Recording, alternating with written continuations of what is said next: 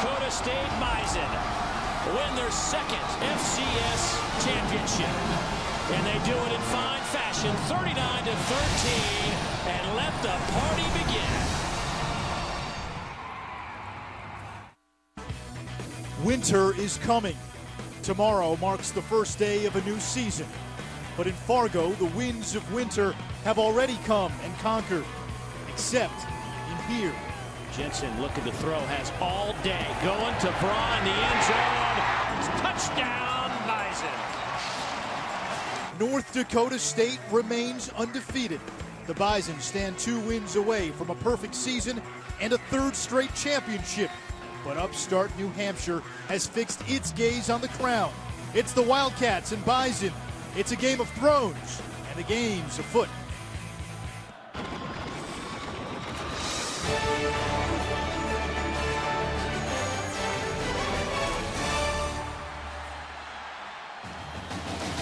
The NCAA FCS championships are presented by Northwestern Mutual.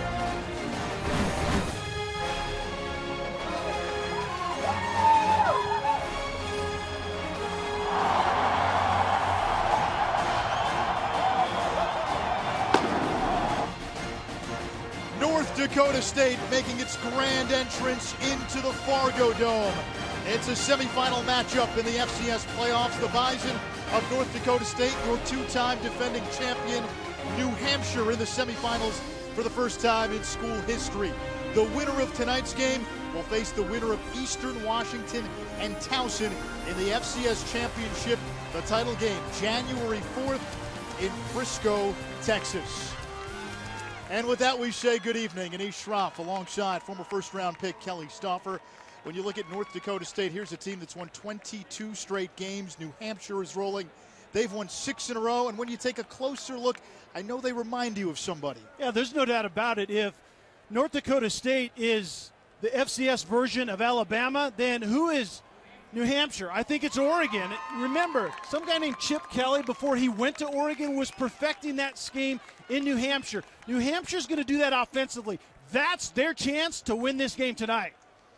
Meanwhile, for the Wildcats, they're a great example of how a playoff rewards teams who have improved throughout the course of the season. This was a New Hampshire team that started 1-3. Now they're one of the final 4 teams left. Yeah, without a doubt about it. And what you want to do is you want to get better September through November and be peaking with a lot of momentum in December, and that's exactly what New Hampshire has done. Sean McDonald told us this, the head coach at New Hampshire: we've earned the right to be here. We're going to play loose, we're going to play free, and man alive, are we going to take cuts with the bat tonight. For North Dakota State, the Bison are chasing history. This is a team that set out before the season to not just win a championship, but to have a perfect season, 2 wins away from that goal. Well, let me give you a player that I think epitomizes what you just said. Unbelievable goals. Brock Jensen, the starting quarterback, the winningest quarterback at the FCS level, 45-5 in his starting career. He's unselfish. He does all the little things right. He always gives his team a chance to win the game. Let's meet the 3rd member of our team down on the field, Kara Capuano. Kara? Guys, when North Dakota State head coach Craig Bull took over this Bison football program, one opposing coach likened playing here in the Fargo Dome to playing in a church. What a difference over a decade of success makes. Average attendance has skyrocketed under Bull's tenure from about 10,000 a game to well over 18,000 per. Bison fans, they're not only loud, they're educated. Here in the quarterfinals last week, I measured a 30 decibel difference between cheers of celebration and in support of the defense and the quiet when the Bison offense goes to work. Anish? This is one of the best home field advantages in all of college football. North Dakota State has won 13 straight at home.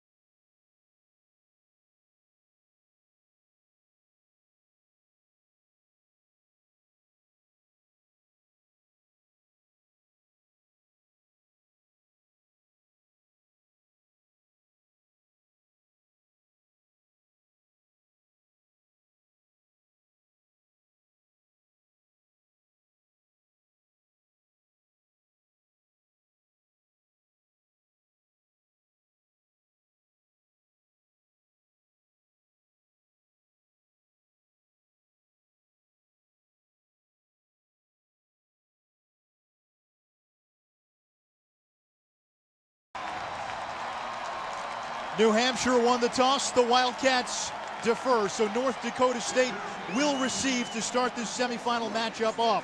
There is Craig Bohl, the head coach for North Dakota State, headed to Wyoming after the postseason run. He's won 2 straight Eddie Robinson Awards. That goes to the top coach in the FCS. He's the first coach to win that honor in back-to-back seasons.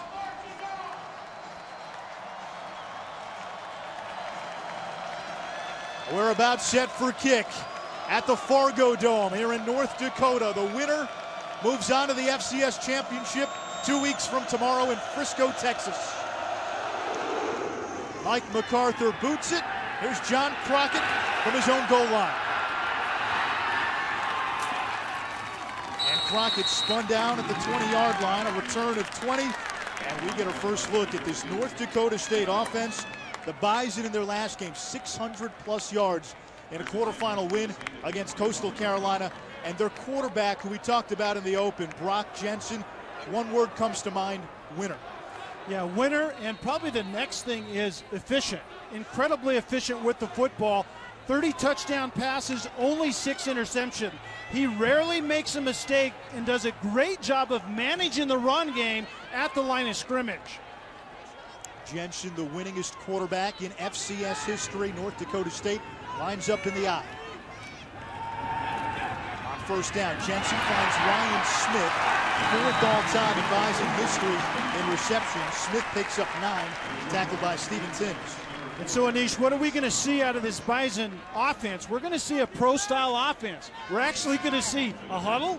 We're going to see a fullback the majority of the time. 2 wide receivers. They use their tight end in a multiplicity of ways. They'll detach him, but it's a physical, hit-you-in-the-mouth run game, and see if the defense can do anything about it.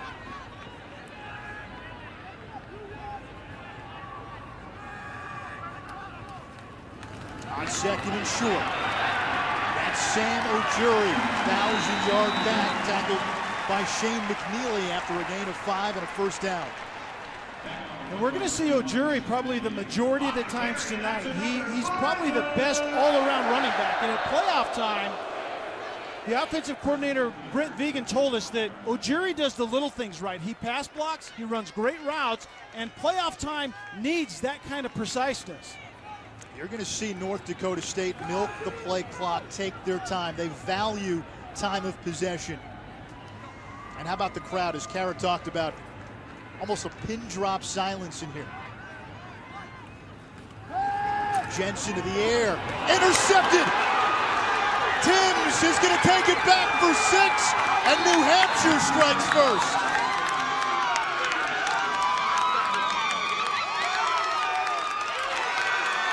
Well, part of the template for New Hampshire having an opportunity to win this game is exactly what we just saw. Some amazing things have to happen early to them. Watch number 21, Timms, at the top.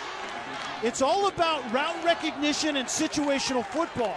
North Dakota State loves to throw the quick passing game on first down. That was first down, a quick pass, and Timms just jumps all over it and takes it to the house. What an amazing start for New Hampshire early here. It's the 3rd straight game where Timms has had an interception. 4th pick of the year, and a pick 6 gets New Hampshire off to the fast start as they score on defense. Point after by MacArthur, good. The defense for Sean McDonald's Wildcats gets his team on the board first here at the Fargo Dome. 7-0 New Hampshire. The last time North Dakota State lost a game, it was to Indiana State, October of last year. Brock Jensen, the Bison quarterback, intercepted 3 times in that game. Indiana State ran 2 back. New Hampshire running 1 back on their first defensive series. Stephen Timms is right here. Look where he's looking into the backfield. He's going to see Brock Jensen do a 3-step drop. It means a quick pass. If the quarterback stops in coverage, I can stop, and that's exactly what Timms does. He reads the quarterback, he jumps on the quick route, and what a big play for his team early here tonight. So the junior from Fort Washington, Maryland, Stephen Timms, gets the visitors on the board first. Remember, this is a New Hampshire team that's the only unseeded team left in these FCS playoffs. They went on the road to beat Maine in the 2nd round, went on the road to beat Southeastern Louisiana last week. They're no strangers to playing in hostile territory. 9 road games this season. John Crockett on the return. Tackle shy of the 25-yard line. And the thing that we have to keep an eye out for later is the double move off of that quick route. North Dakota State will probably pump that and then go vertical. And obviously in the back end, New Hampshire is going to have to be heads up for that. If you had a template, Anish, for a start that gives New Hampshire a chance, we just saw it. Yeah, New Hampshire comes into this game as a heavy underdog. Remember, North Dakota State, 22 straight wins, 2-time defending champ, the only undefeated team in the FCS. Out of the eye, Sam O'Jury, the 1,000-yard back, dots the eye. Play action. Near side, that's complete to Zach Craw. He's North Dakota State's top receiver, first team all-conference, a gain of 8 yards. Let's see how North Dakota State is planning for success tonight. It's brought to you by Northwestern Mutual. Well, the things that have to happen is New Hampshire has to execute their offense, which we haven't even seen yet, at an extremely high level. Manage this difficult environment. North Dakota State, make it a physical line of scrimmage game, and then the defense for North Dakota have to keep their eyes right against that multiple formationing offense of New Hampshire. Here's O'Jury on the delay. Ball comes out, and it appears New Hampshire's got it. So what a turn of events to start this game. 2 drives for the Bison, 2 turnovers. And we talked about how North Dakota State wins games is they take care of it and they control the football. But that ball obviously comes out. O'Jury gets it stripped late. And the fans right now are stunned, but they're trying to find the energy to get in this game. They don't believe what they're seeing. Rashid Armand forced the fumble. It was recovered by Casey DeAndre. Short field for the Wildcats on their first offensive possession.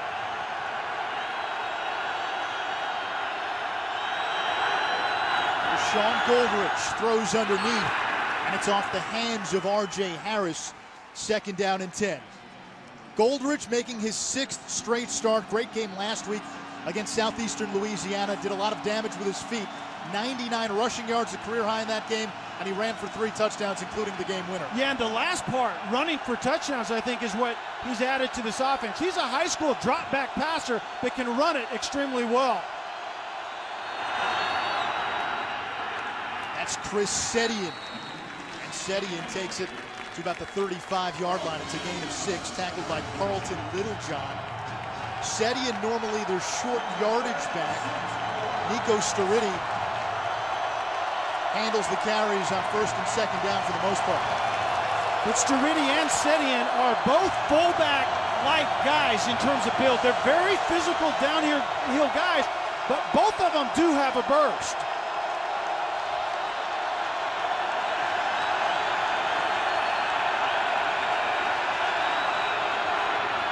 Third down.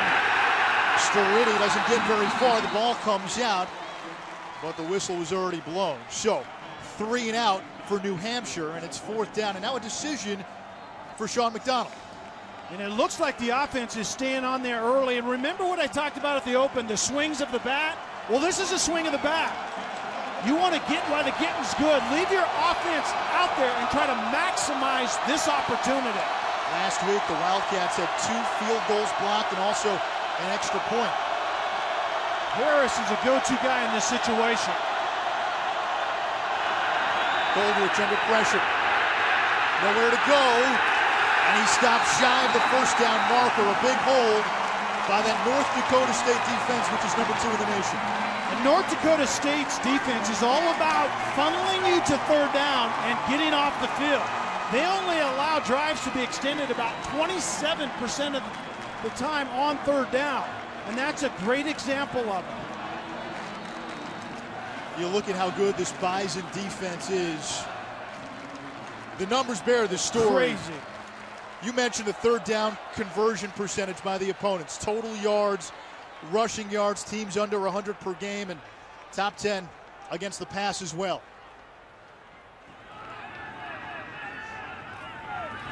Flag on the play as John Crockett gets his first carry of the game. And Crockett spins to the 35-yard line.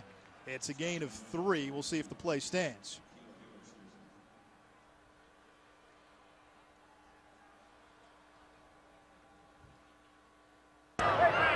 All sides on the defense, number 60. 5-yard penalty, still first down. Penalty on the junior Matt Kaplan. Harry Saunders from the Southern Conference is our head referee today. And New Hampshire defensively is somewhat generic. They play a lot of 4-man defensive line, 2 high safeties. They'll mix in some man-to-man pressures out of that 4-man front. But where they're a little different is on 3rd and passing type downs. They go 3-man and an exotic blitz out of that. Double tight end set here on 1st and 5. Jensen to throw, another flag on the play. Jensen near sideline. He's got his fullback, Andrew Bonnet, but another penalty marker.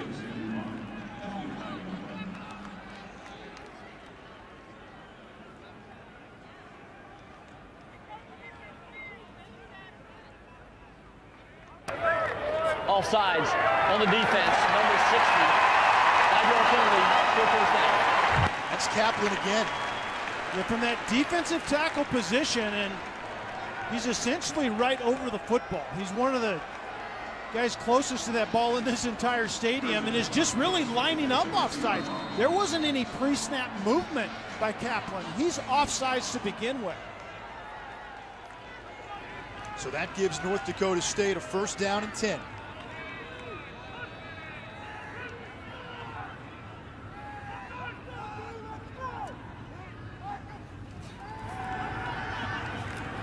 Jensen finds Vaughn, and that is ruled incomplete, so it'll be 2nd down and 10 to go for the Bison. And a shaky start by Brock Jensen. Vra was open, a 2-man route. He runs a curl route, and you have Gebhardt, number 3, outside of him. I'm not sure that's an incomplete pass. Yeah, the fans here certainly think it was completed. It's going to be reviewed further, which is standard procedure, but did that ball make contact with the ground before he got his hands under it? Kelly, you said off the top, this North Dakota State team reminds you a lot of Alabama as Jensen squeezes that one in there to Vra. It's got to be indisputable evidence to overturn the call. In Jensen, do you see some A.J. McCarron? No doubt about it, and they're both labeled managers, which every quarterback is a manager or you don't play very long. You have to manage situations. Brock Jensen is very good at it. He's not going to wow you with his arm strength.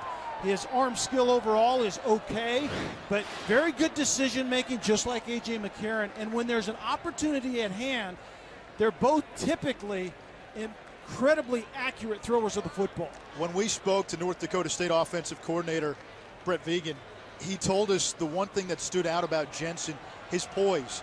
Circumstances can get difficult if there's adversity to face. Pressure situation in the 4th quarter, you need a guy to lead a drive. Jensen has been that guy, and more often than not, he's come through.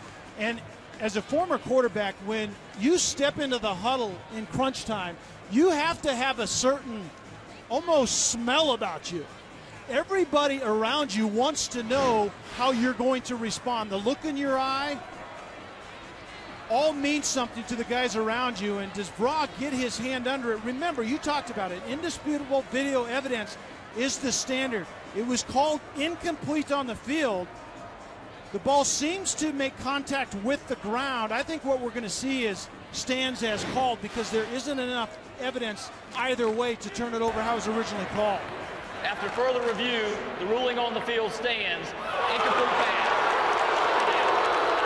They did not say it is confirmed, so no evidence to overturn the call. That's why it's so important how the play is initially called. Absolutely, and that was a result of Brock Jensen not being accurate with the football, which is very unlike number 16.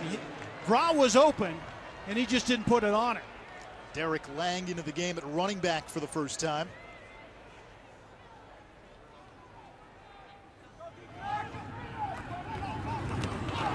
There's a little fly sweep, Eric Perkins.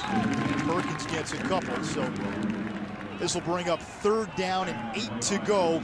We talked about how good North Dakota State was on defense on third downs. Their offense equally good. Number 1 in the nation in converting third downs, 56%. And that's exactly how they essentially squeeze the life out of their opponent. Their offense extends drives. Their defense doesn't allow drives to be extended. The result is they smother people come second half.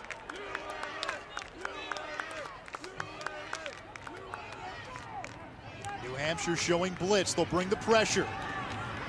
Jensen finds Braun. He's got a first down. Now it's incomplete. Braun couldn't hold on that time. If he caught it, it would have moved the chains. So another hold here by this New Hampshire defense.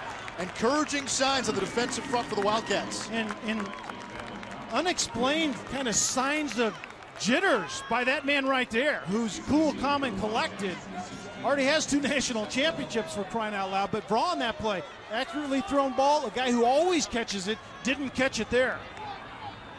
Teams have only returned 7 punts all season against the Bison for a total of 9 yards. High snap. And LeCompte gets it off. Fair catch signal. And Nick Cefalo makes it inside his own 20 after a 47-yard boot. When we come back, we'll revisit the scene in Fargo when game day was here earlier in the year.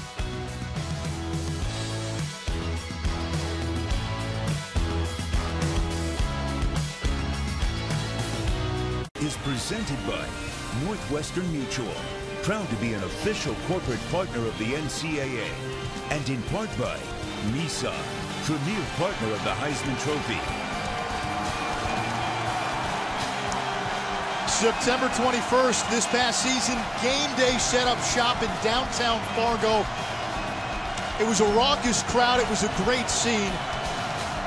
Watching that in my hotel room, we were on the road. It was probably one of the better game day setups we've seen this year. Lee Corso picked the Bison to win. North Dakota State beat Delaware 51-0.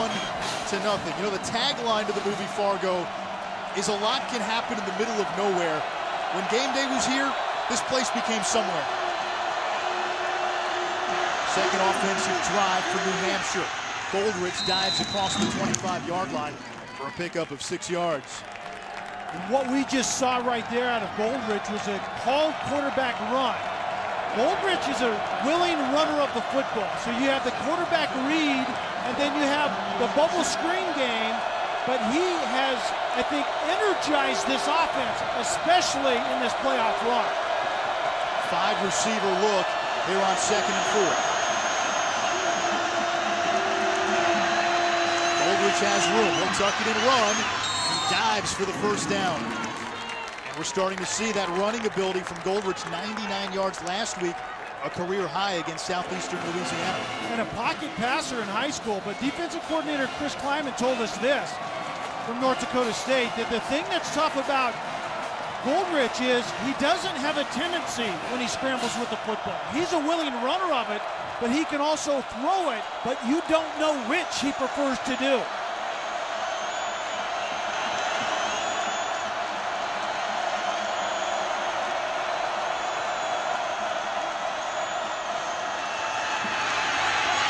It's Dalton Crossan with a nice run, and he's out of bounds at the 45-yard line.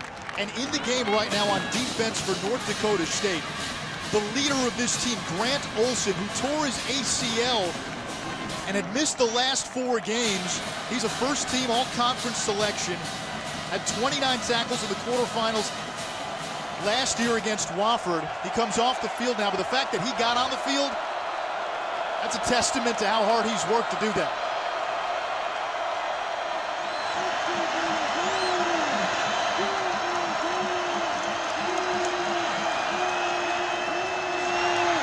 Goldrich in trouble. Trips, and down he goes, leading the charge. That time, Kyle Emanuel, the Bison's leader in sacks. And Emanuel is that defensive end that really has next-level talent. And he's their explosive player. When they want to get pressure, a lot of times what they'll do is try to create a one-on-one by covering people up on the line of scrimmage to try to free number 53 up. Successful on that play.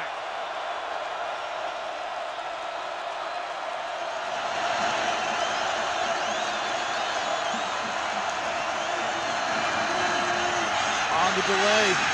Sturriddy with nowhere to go, tackled by the All-American Ryan Drevlo. Let's check in with the studio and Chris Cotter. Manish Kelly, ESPNU, Division III National Championship. Surprise, surprise, it's Wisconsin Whitewater and Mount Union. Here, Matt Barron finds Tyler Huber and Wisconsin Whitewater with a 7-point lead at the half, guys. All right, thank you, Chris. Last year it was St. Thomas getting to the championship game, losing to Mount Union.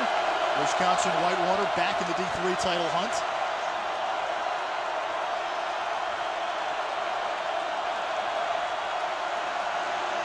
On 3rd and 11, three-man rush. Goldrich incomplete. He wanted his tight end Harold Spears, and he tried to thread it into the double team.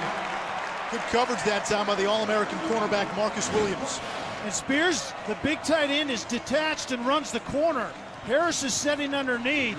That was a great throw into coverage. Over top of the corner before the safety can get there, and that ball should have been caught. But a good job by Marcus Williams breaking on the ball and breaking that play off. Brad Praske on to punt it away, averaging almost 41.5 per kick. Low snap. Line drive kick.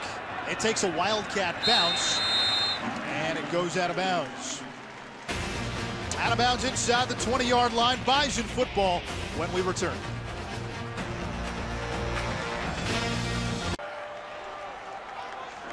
The FCS playoffs conclude with the championship game in Frisco, Texas in 2 weeks. The championship game airs live on ESPN2 January 4th at 2 p.m. Eastern. Early on, this New Hampshire defense, which has improved dramatically from the beginning of the season to now, has really made a statement. An interception, a forced fumble, and they forced North Dakota State to punt. And you're right, down this stretch of the season and into the playoffs, that's really been the difference. The defensive numbers, the offensive numbers are similar. Defense is playing much better for New Hampshire. This is John Crockett, who needs 4 yards to get to 1,000. He just reached that plateau. Well, you look at the defense. Stephen Timms, the pick six, the only score of the game. That was on North Dakota State's first drive. And then Sam O'Jury fumbles, recovered by the Wildcats. And a good play on the ball by DeAndre.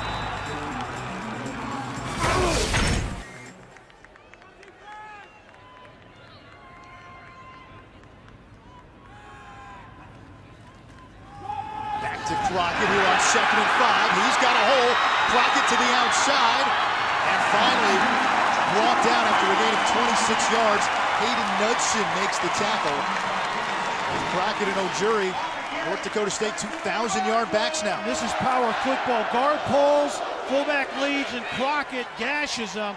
This is quintessential Bison football. You see the big guard pulling around right there, and then Crockett gets up inside. That's how this offense typically controls the clock.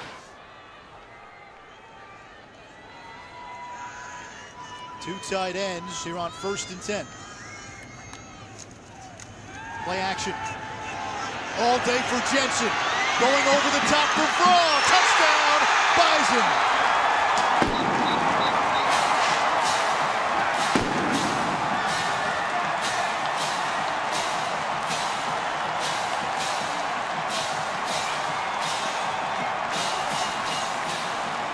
Well, Kelly, last week, Jensen took a couple of shots deep early and overthrew his receiver. That time he found Vraw in stride. Yeah, he didn't miss this one. Matched up on Stephen Timms that particular time. Middle open, and I have a post to my best receiver. All I have to do as a quarterback is lay it in there, and what a beautiful throw it was. 3 plays, 81 yards in just 1 minute and 6. Not your typical North Dakota State drive, but they can do that to you. They can lull you to sleep thinking they're going to grind the ball, pound it on the ground, and then beat you over the top with big plays on occasion. Yeah, and that was a great use of the double move. What you're going to see is Vraw goes to the middle. Vraw with a no safety help deep just burns Timms on that particular play. Remember, Timms jumped on a route earlier. It was somewhat of an outside move and then go to the post, but a very, very high-level route coupled with the throw, and Vraw catches the touchdown. 14th touchdown reception of the season for Zach Vraugh, a junior from Minnesota. The 14 touchdowns, a school record in terms of receiving TDs. And here's a guy who's really had a breakout season.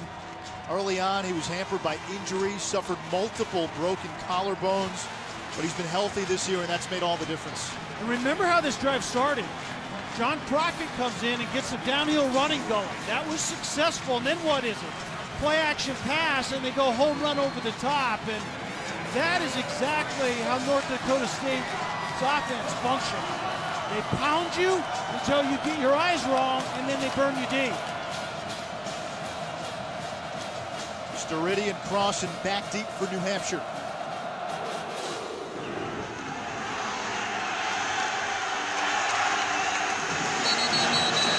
Wildcats get it from the 25-yard line after the touchback. New Hampshire in the quarterfinals last week. Great game against Southeastern Louisiana. Southeastern Louisiana came in on a 10-game win streak. The Wildcats led 14-7 late in the third. Quarterback Sean Goldrich, 2 rushing TDs at that point. And then Brian Bennett, the Oregon transfer. One of the best plays of the year. That was on 4th down. That was for the lead. And then Goldrich leading the Wildcats back down for the game-winning touchdown in New Hampshire. Moving on to the semis. First time in school history, a 20-17 win.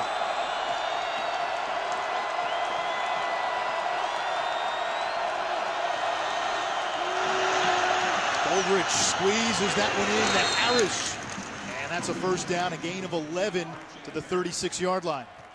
And North Dakota State's go-to coverage is the old-style Tampa 2. 2 high safeties, and then the middle linebacker will run the middle of the field. Remember, because of this offensive scheme by New Hampshire, the nickel and dime personnel are always on the field tonight for North Dakota State. Quick screen. Here's R.J. Harris. He scampers out of bounds. Marked out at the 38-yard line. A short gain, 2nd and 9. And R.J. Harris is the find him guy. Goldrich wants to find him on the offensive side, and North Dakota State's game plan is centered around finding number 15 as well. You got to locate him because the pass game works through number 15. Goldrich didn't have Harris. Now he's going to run. And Goldrich dives across the 40-yard line. Marked down at the 44, a gain of 6. You mentioned Harris, 11 catches, 110 yards last week. He missed almost 4 games this year, recovering from a concussion. And he was still a first-team all-conference selection. That's how good he is. Yeah, that says a lot, but he's the move guy. He catches the bubble screens, and then they'll run a reverse to him out of that slot position as well. Lined up right there in the inner slot once again. Empty look on 3rd and 3.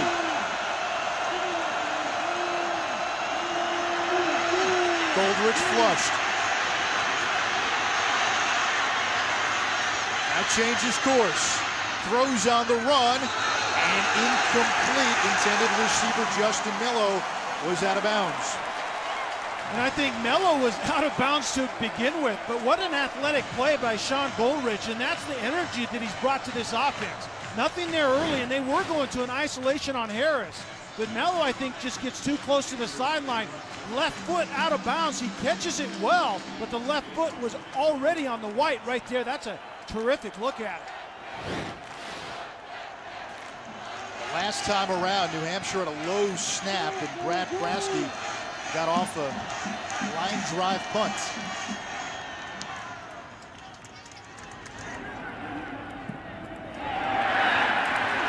This one takes a North Dakota State bounce. Key injury in the game from where we go to Kara. Wide receiver Ryan Smith out for the North Dakota State Bison. He injured a hamstring on the 2nd offensive series for North Dakota State. So watch for number 13, redshirt freshman Eric Perkins, to be taking over in his role. Well, Kara, that's a great heads up because Ryan Smith is that slot receiver with Vraugh outside. They're a great tandem. And now he's not in there, so they have to get a lot from 13 Aaron Perkins. And Smith is a guy, too, that the Bison like to use on fly sweeps. Absolutely. Out of that slot position. That is a huge development.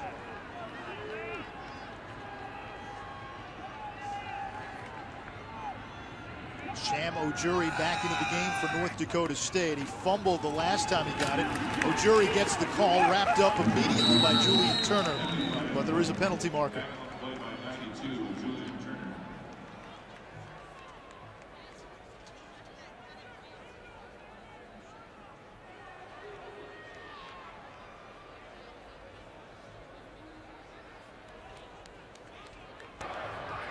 Illegal motion on the offense, number 46.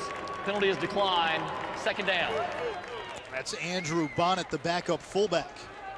And another thing about that injury to Ryan Smith is the return game. I mean, he is an explosive guy, averaging 21.7 yards on punt returns. They have Christian Dudzik as well, the free safety back there to return punts, but that is a massive loss for North Dakota State. Perkins, who's in for Smith, lined up in the slot. Jensen's going to keep this one. Jensen's got some room, lowers his shoulder before being tackled by Knudsen, a gain of 22 yards. You have to fall asleep on Brock Jensen. He'll beat you with his feet. It's a sneaky good run game. The defense is going to rotate that direction out of the secondary. Brock Jensen just runs away from the rotation. Rotation to the right. Brock Jensen runs out the left side if you're looking at it defensively. That's the sneaky good stuff that you see out of the quarterback run game. It's not pretty when he does it, but it's typically very effective. Jensen, 75 rushing yards, 2 touchdowns in the quarterfinal win against Coastal Carolina, and 86 yards rushing the second round against Furman, and also ran for a touchdown in that game. This is Ojuri. Ojuri picks up a couple. Sam Ojuri posted his 3rd straight 1,000-yard season for the Bison this year. He had a big game last week as well, 162 yards and a couple of TDs. And that physical downhill run game that the Bison really like, you came into this game wondering how New Hampshire would hold up on the defensive line of scrimmage. And actually, so far so good. They've held up pretty decently.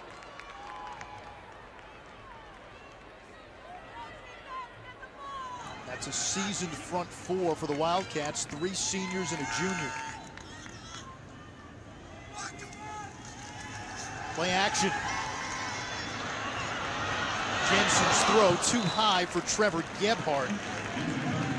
And it's 3rd and 8. Again, North Dakota State on 3rd downs, number 1 in the FCS, 56%.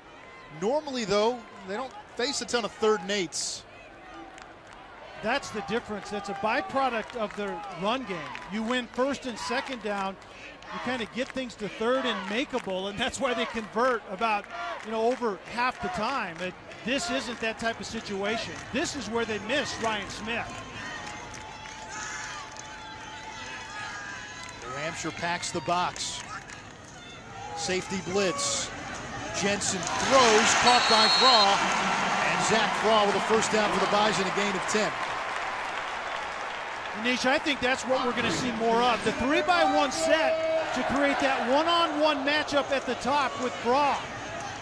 That's too easy. The soft coverage, and Brock Jensen knows right now, all I have to do is hit my 5th step and throw the football on time, and I convert, and that's exactly what he did. DeAndre gave him a lot of room there as a defender. You've got to know where that 1st down marker is. Yeah, situational football. You don't want to get beat deep, but do not give up the easy throw and catch.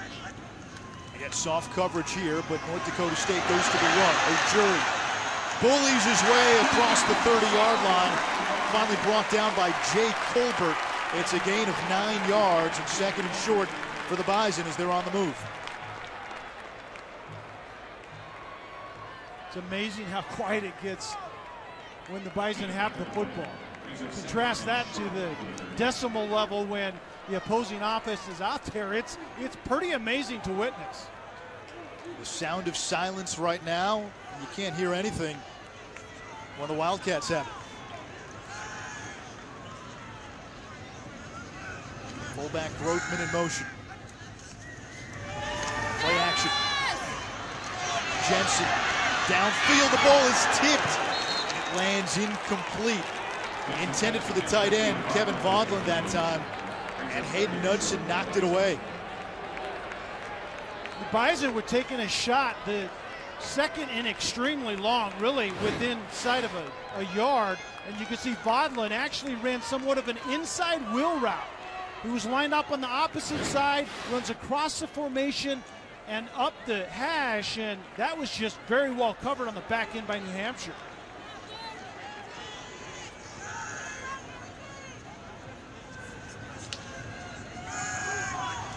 On 3rd and short, O'Jury up the middle, and he's to the 22-yard line for a first down. And Anish, to your point a couple of plays ago, that's how North Dakota State converts at about 60% clip. They're 3rd and manageable, and they just pound it behind a really, really physical offensive line of scrimmage. This is a power running game. Two great backs in O'Jury and Crockett, an All-American fullback in Grothman, and that left tackle, 77, Billy Turner, might be the best offensive player in the FCS.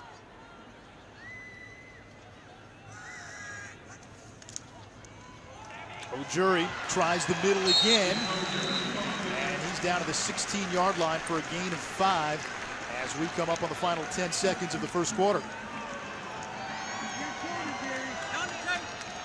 Kelly, if you're New Hampshire on the road, hostile environment, an early defensive touchdown, 7-7, the Wildcats have got to feel good. Absolutely. They really couldn't have pictured it any better than this. 7-7 at the end of the first is a big thing for them.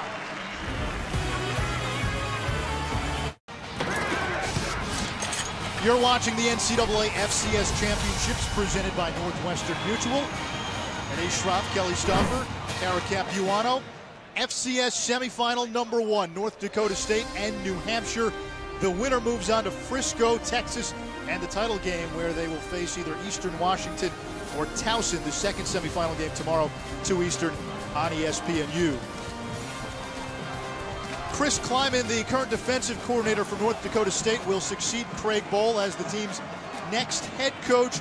He was promoted, and right now he is balancing and really juggling multiple duties.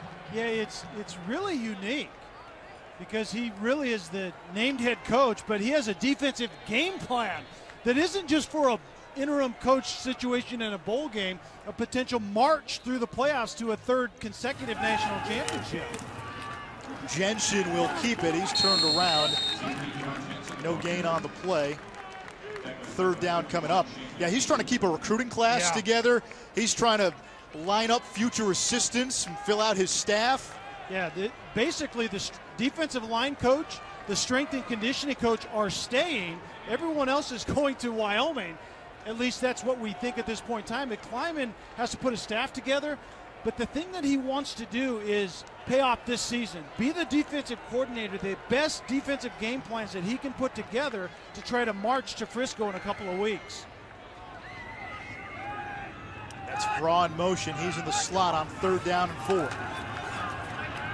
Jensen for the end zone. And Vraw could not come down with that. So it's 4th down. You called it. That was a pretty tight window, but Vraw came in the short motion and then was going back out to the corner with the receiver underneath sitting in the flat. There was room there, but it would have taken a really good catch and probably a better throw. Adam Keller on for a 32-yard field goal. If you saw the game day feature on North Dakota State, you know he has 4 toes on his kicking foot.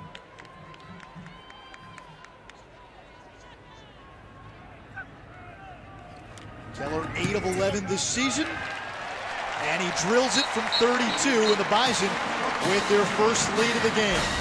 14:06 to go in the first half. North Dakota State on top by 3.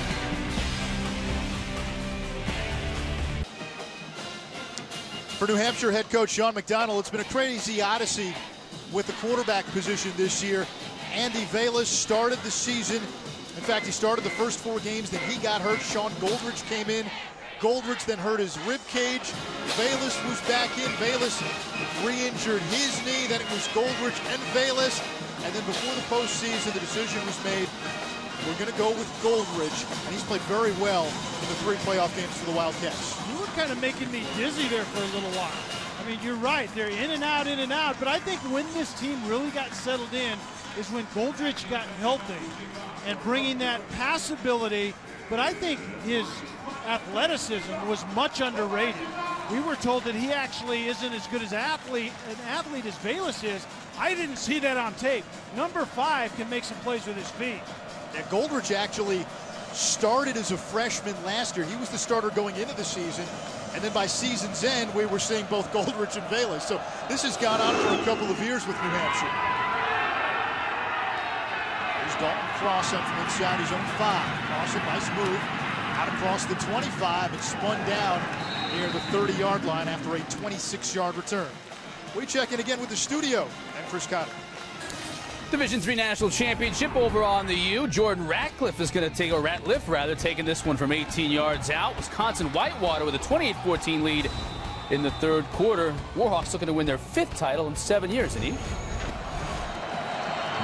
right, Chris. New Hampshire offensively hasn't gotten it going against this North Dakota State defense. The Bison defensively, number 2 in the nation in total defense, number 1 in scoring defense. Wildcat look. Nico Scaridi using the stiff arm and then spun down for a loss by Carlton Littlejohn. Defensive coordinator Chris Kleiman, the next head coach, called Littlejohn the unsung hero of this team because of all the positions he can play. And he's really stepped up as that Mike linebacker when Grant Olson went down. Yeah, Grant Olson went down and Littlejohn was playing the strong side linebacker position. He moved into the middle and this defense really didn't skip a beat. Bison show blitz. That's complete, far sideline, and Harris skirts out of bounds near the first down marker. You talked about it, Anish. The Bison showed blitz. They were blitzing from the right side, but it was really a fire zone situation. Travis Beck was trying to get out underneath that out route on the outside and was just a little bit late arriving. Third catch for Harris. It was enough for a first down.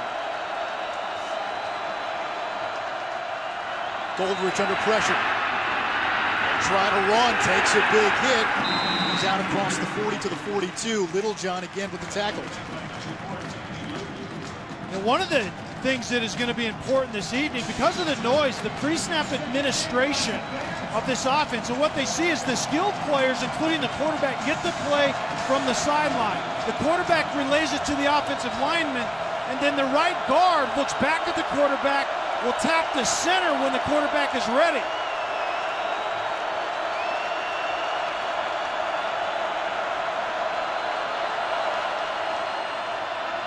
Play action. Pass over the middle, incomplete. Broken up by Littlejohn, who's put his stamp on this series. Littlejohn did a nice job of getting depth and getting underneath that route, but we saw New Hampshire's way of trying to handle this noise before the snap. The play action pass right here by Goldrich, trying to get it over the top, but I think a little more air, it put it even in more jeopardy to potentially get picked off by the defender just a little bit deeper than that. Wildcats 0 for 3 on third downs. North Dakota State with the best third down defense in the FCS.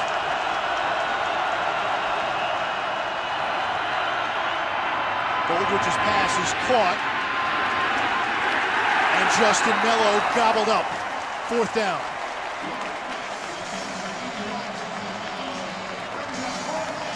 Kelly, you played for the Seattle Seahawks back when they didn't play at Quest Field, but they played in the old Kingdome.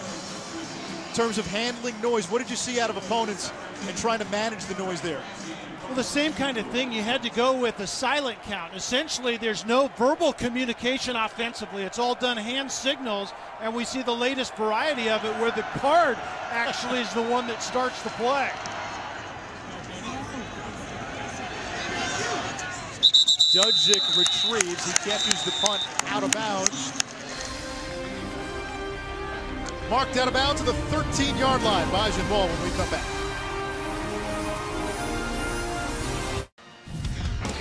Brock Jensen finished 4th in the voting for the Walter Payton Award. Some early adversity, but he's bounced back. That was a much better play by Timms than it was a bad play by Brock Jensen, but the rebound is right here. Middle open, find my best receiver on the post. That's a tremendous response. And then right here, defense is rotating one way. I'm going trying to sneak out the other side. You see his feistiness there at the end. They will hook the wagon to number 16 tonight. Look at those numbers. Those are unreal. More wins than any other quarterback in the FCS, and at the end of the day, you know, as a former quarterback, that's the stat which measures how good a QB is. You can put up all the yards you want. At the end of the day, they say, how many games did you win? That guy's won a lot of games.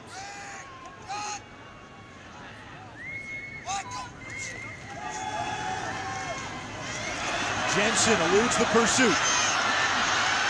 Still on his feet, and Jensen, it didn't look like he was getting much, ends up getting to the 20-yard line and picking up 7 yards.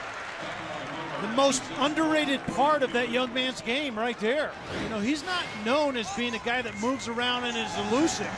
But this is a plus for his offense. That was a sack. It should have been a negative play. He turns it in to a 7 or 8 yard gain. That's a great play by number 16, Brock Jensen. 29 yards rushing so far for Jensen. He accounted for 4 touchdowns last week. This time he hands it off. Here's Crockett. Right up the gut across the 40. And tackled at the 44-yard line. It's a 24-yard pickup. New Hampshire's defensive front 7 is wanting to move around a little bit. They rotate in the secondary, and you see the slants up front, and the best way to counter that is just run right into the face mask, and that's what you see. Physical run right over where that football was snapped. Last week against Coastal Carolina in the quarterfinals, the Bison put up 623 yards of total offense. They did most of their damage on the ground.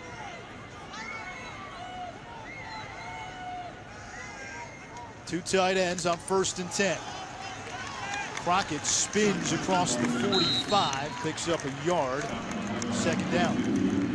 Anish, in a play like that, where North Dakota State has gone double tights with a fullback, only 1 wide receiver, New Hampshire shows that they're really up to the task on the line of scrimmage. They're doing a decent job in true run downs that we saw right there. That was all about a statement play by the offense. Get physical and see if the defense handles it. New Hampshire handled it very well. 4 receivers set now by the Bison.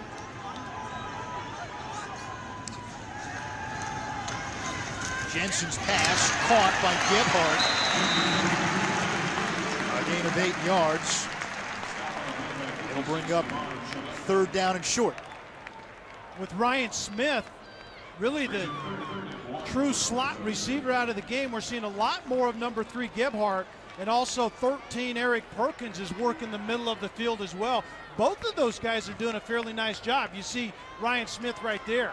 Not a good sign for the Bison when your second leading receiver is taking notes on the sideline.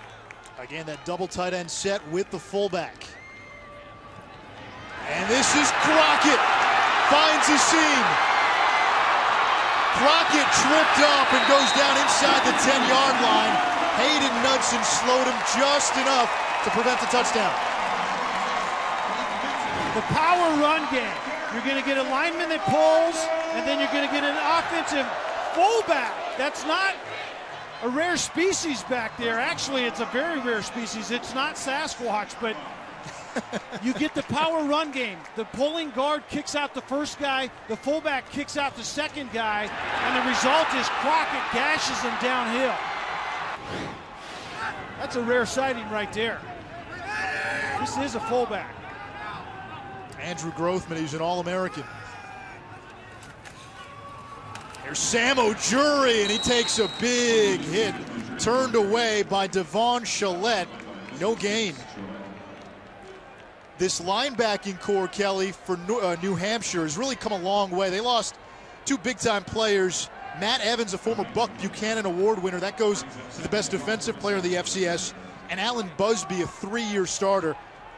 Shillette, Akil Anderson, and Shane McNeely have really come along as this season's gone on. And it's really a 4-2 scheme. Only 2 linebackers, and you're right. Anderson and McNeely have well over 100 tackles on the year, and we saw Shillette on that play making a very nice tackle for a loss.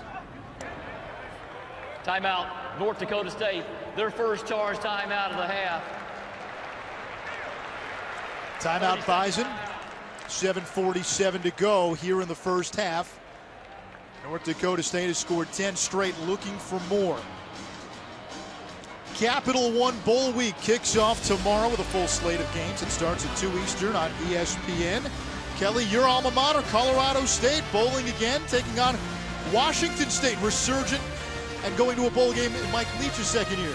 Yeah, resurgent for both programs, and I like to see them back bowling. And Derek Carr, Fresno State, USC, that's a really good matchup. Look at the numbers right here. That young man has had a great career at Fresno State. 48 touchdown passes. They're talking about Carr now potentially as a first-round pick. I know you're impressed by his game at Fresno. Yeah, we compared actually Garoppolo last week with Eastern Derek Illinois Carr. quarterback. Very similar releases.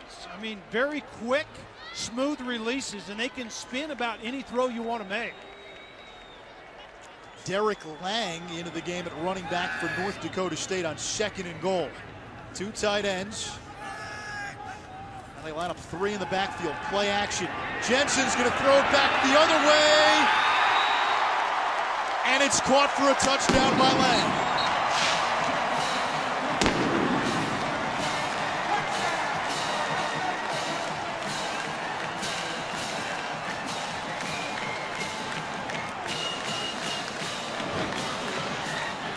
The throwback, all of the movement is to the right side.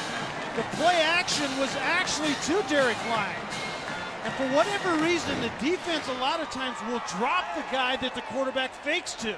He's a tremendous guy to throw the ball to after the play action pass, and there's a good example of it. First receiving touchdown of the year for the one they called the D-Train, Derek Lang, a former walk-on. And it's 17 unanswered for the Bison of North Dakota State.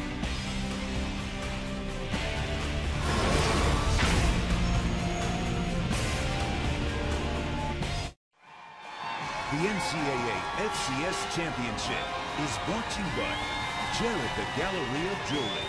Truly unique designs that you won't find just anywhere. That's why he went to Jared. And the Quick Silver Card from Capital One. Earn 1.5% cash back on every purchase.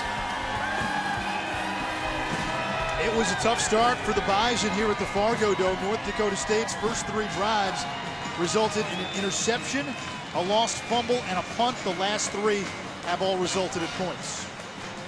Yeah, and conversely, you wonder if New Hampshire's having a little buyer's remorse. They didn't get any points off of that second turnover.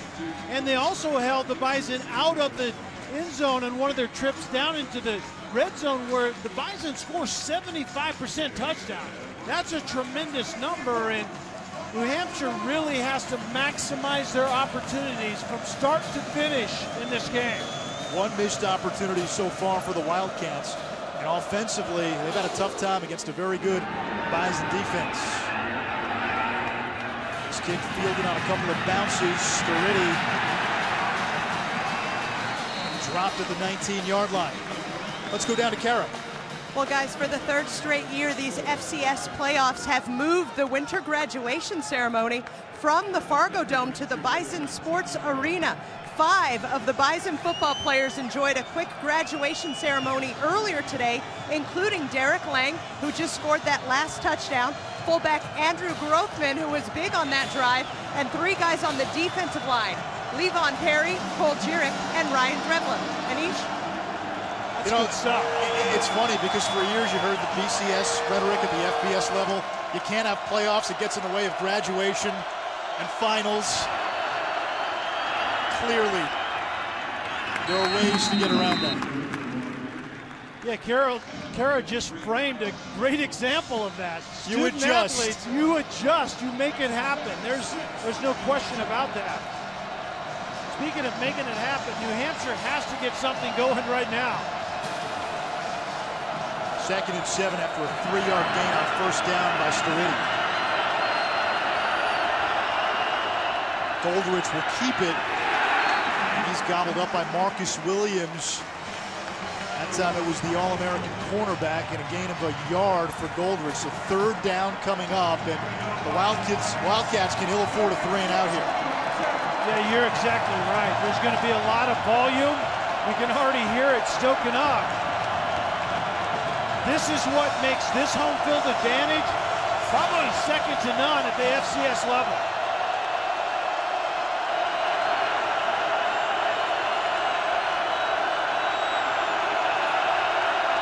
Play clock running down. Play clock at 5. Goldrich dropped the ball. It's kicked around. It's loose. North Dakota State with the scoop and the score. Levon Perry.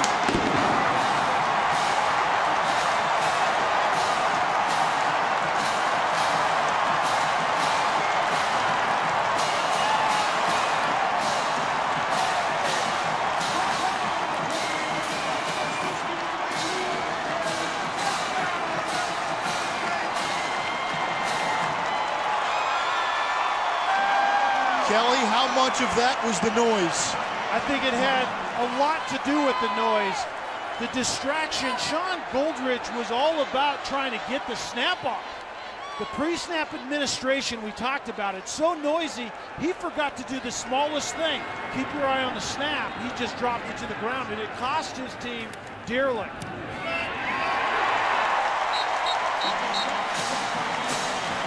Levon Perry with a fumble return for a score, and Goldrich trying to explain himself on the sideline. There's so much that goes on to try to communicate the play.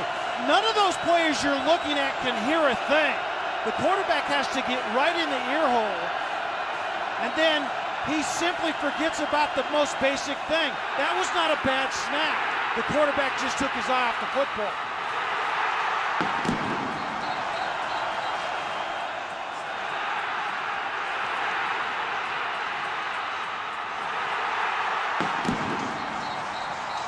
Levon Perry, part of that defensive line for North Dakota State, which is just loaded with experience and talent. Perry, a 4-year starter. His fellow defensive tackle, Ryan Drevlo, an All-American and a 4-year starter. Both ends, 3-year starters. 3 all-conference guys on that line. That's the strength of this Bison defense. Yeah, and Leon Perry needs to share that scoop and score with about 19,000 fans here, because the quarterback and the offensive lineman couldn't hear a thing. And you do so much work before the snap as a quarterback, you have to get refocused on the play, but before the play, I have to catch the snap, and Goldrich did not do it. It's been an incredible 3-year run for the Bison, playing 3 playoff games at home. In each of those seasons, that helps considerably, especially when it's close, but as we just saw, this crowd can be a game changer. Yeah, there's no question about it, Anish. You can see head coach Sean McDonald right there is saying we have to regroup and collect ourselves, play with poise, and that was a last touchdown was a result of not being poised on that play. Somebody's in the Christmas spirit.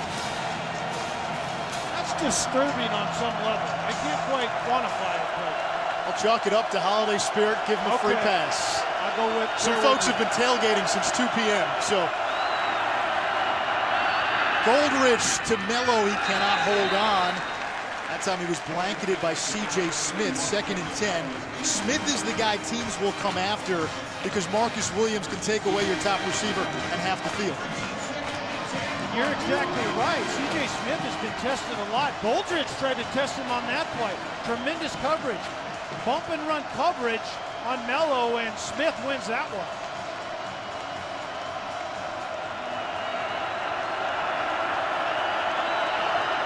Bison slow to get set.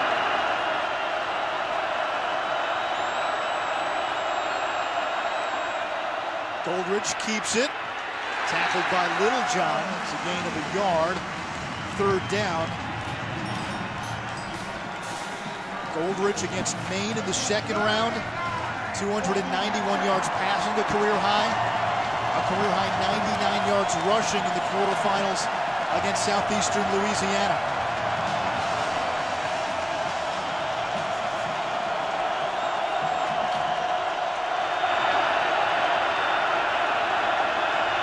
Tough to convert 3rd and longs on this defense.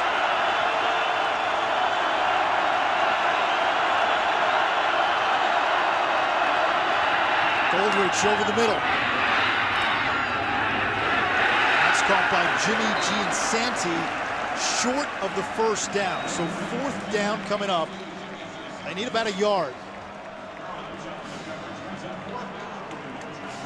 And the punting unit will come on with the Wildcats at their own 34. The crossing route, expecting pressure on the 3rd and 8, but North Dakota State actually played a zone and then broke on the football. Sure tackling, funnel everything to 3rd and long, and then get off the field. That's Bison defense right there. Christian Dudzik has returned 2 punts for a touchdown this season. He signals fair catch, makes it at the 21-yard line. A 45-yard punt. Bison football, 4:38 to go in the half.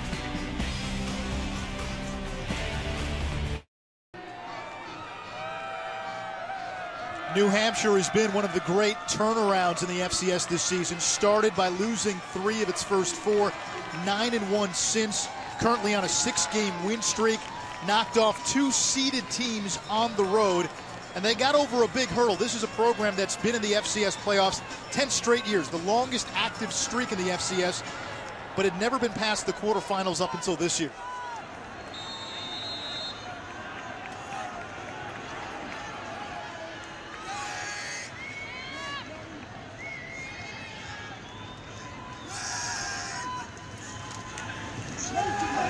Play action, first down. Here's Bonnet.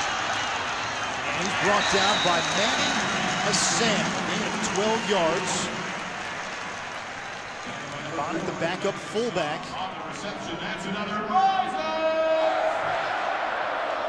That's another characteristic of this pro-style offense here in Fargo is that fullback. They use a fullback, which is becoming more and more rare, but he's a battering ram in the run game, but he's also a very good receiver in the pass game, because those linebackers are stepping up expecting run, and he sneaks out to the flat like Bonnet did there.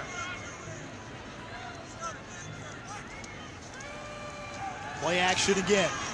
Jensen with time, steps up, incomplete, and that's an easy flag as Vraw was interfered with. It's going to be on Stephen Timms.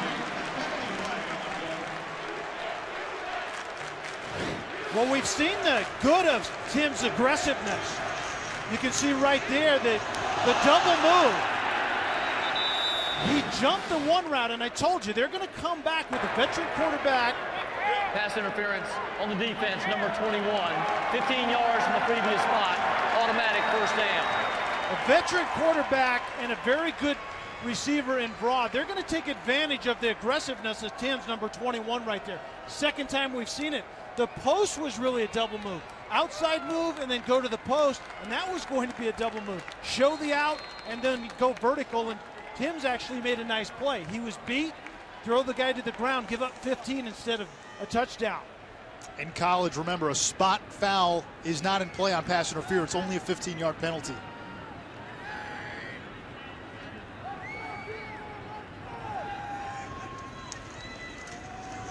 O'Jury waited for a block and then turned back by a phalanx of white shirts.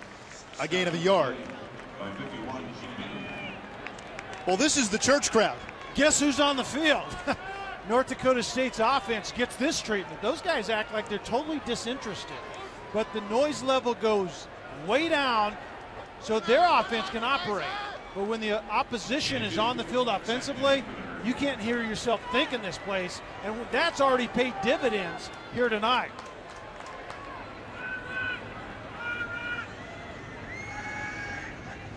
Corner blitz. It's a handoff to O'Jury. A first down and more, and Sam O'Jury all the way down to the 35-yard line, a gain of 15. And the Bison have racked up more than 170 yards rushing. The corner blitz is coming this direction. The quarterback is just going to run something away from the blitz. Very well orchestrated once again. Anticipate blitz one way, run the football the other way. Very good administration by a veteran quarterback in Brock Jensen. And since the third drive for the Bison, New Hampshire has not been able to slow this offense. They've been burned on play action, And the downhill running game has done wonders for North Dakota State. Sam now coming with the safety blitz. He's picked up.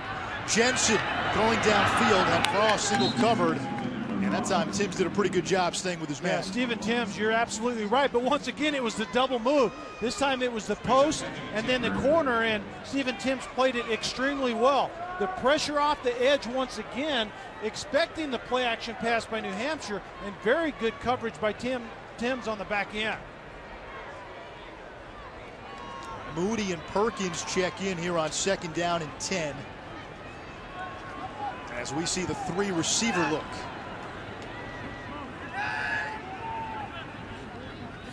That's Perkins in motion. Here's O'Jury. Finds a hole. And right now, North Dakota State just bludgeoning New Hampshire with the ground game.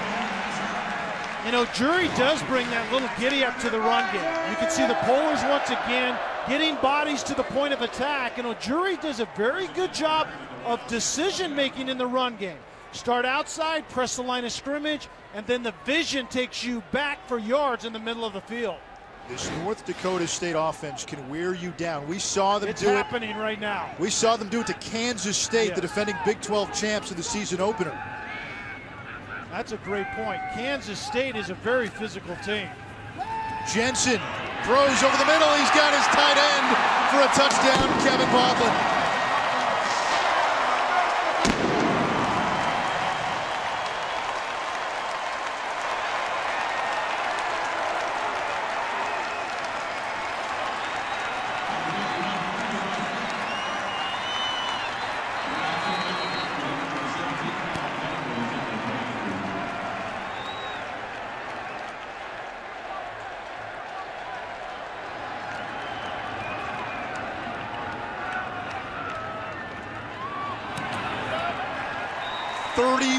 Unanswered by the Bison. There is a flag on this play, but boy, this one escalated quickly. All sides on the defense, number 9. That penalty is declined. The try is good. Well, Anish, the power run by O'Jury on one play, followed by a vicious play-action pass. Jensen to Bodlin on the next play. Right here is the tight end Bodlin. You're going to get play-action pass inviting these defenders up, and you're going to throw essentially right over the top of them. 42 right there. Anderson thinks run. Bodlin has a play-action pass in mind over the top of him. Very well executed. Incredible efficiency. Run it well, play-action pass to make the defense pay. Bodlin has been a touchdown machine, especially when North Dakota State gets inside the 20, inside the 15. 18 receptions now, 8 of which have gone for TDs. You know what was interesting? You asked Brent Vigen, the offensive coordinator, that very thing yesterday. You know, all these touchdowns by Bodlin, he says, you know what? It's a product of what we do offensively. I mean, that's exactly what we just saw. A vicious run game followed by a play-action pass game that is almost impossible to cover. Brock Jensen, 3 touchdown passes here in the first half. Got off to a bit of a slow start. 8 of 15. Here's Sturriddy. And Sturriddy upended inside the 15-yard line. Let's check in again with Chris Connor. Finish coming up at the half. I've got Robert Smith and I've got Matt Millen here in studio. We're going to look forward to the bowl games all starting up on Saturday. A bunch of them on ESPN networks. Also, the Division III championship being played tonight in Salem, Virginia, over on the U. And finally, an early season nominee for Dunk of the Year in the NBA. It's all coming up at the half. All right, thank you, Chris. 2 minutes to play here in the first half of the Fargo Dome. North Dakota State, winners of 22 straight, up by 24, 31 unanswered for the Bison. New Hampshire looking for something. Goldrich will run, and he gets to about the 18-yard line, a gain of 5 yards. The reason that we see Goldrich running so often on pass plays is we see a Bison down on that play. The Bison are willing to go 2 high safeties, forcing the quarterback to make really good decisions. There's nobody open to throw the football to, and Goldrich is doing all he can, running with it and not forcing it into coverage. The injured North Dakota State player is senior Cole Jurek, the left end. And you hope it's not the shoulder. He's had shoulder problems all season that he's played through. Yeah, he's been banged up with that shoulder, and he has a high motor coming off the one edge. And when you couple that with Kyle Emanuel on the other side, that's how those defensive ends get pressure a lot of times, only rushing 4 guys. One of the captains, too. Great leadership out of 93. The winner of this game moves on to Frisco, Texas for the FCS championship. That will be played 2 weeks from Saturday. And North Dakota State or New Hampshire, whoever wins this game will get the winner of Eastern Washington and Towson. That second semifinal game set for tomorrow afternoon. 5 wide receiver look. Goldrich's pass incomplete. Dangerous throw. And this Bison defense is really bore down. And it's 3rd and 5. R.J. Harris right there, number 15, is one of the places that Goldrich wants to go. He's really Goldrich's go-to guy, and obviously the Bison know that. They're actually playing their nickel back on him and not allowing Harris to get to the middle of the field from that inside slot position. The Wildcats have not converted on 3rd down. Harris goes outside on this play. Goldrich hit as he throws it, incomplete, intended for Mello, and a late flag.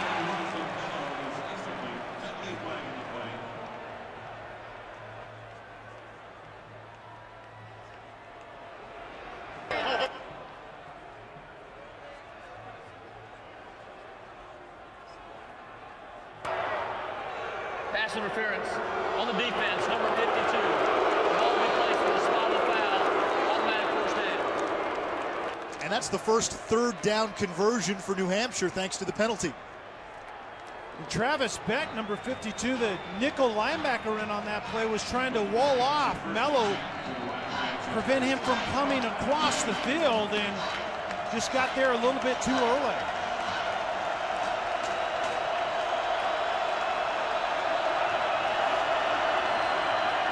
Goldrich's pass, incomplete. Intended for Crossan, 2nd down and 10. We saw Carlton Littlejohn, 38, matched up on Dalton Crossan on that play. Crossan's a running back. He splits out in that slot position. The Bison are very comfortable with number 38, Littlejohn, on the running back in the slot.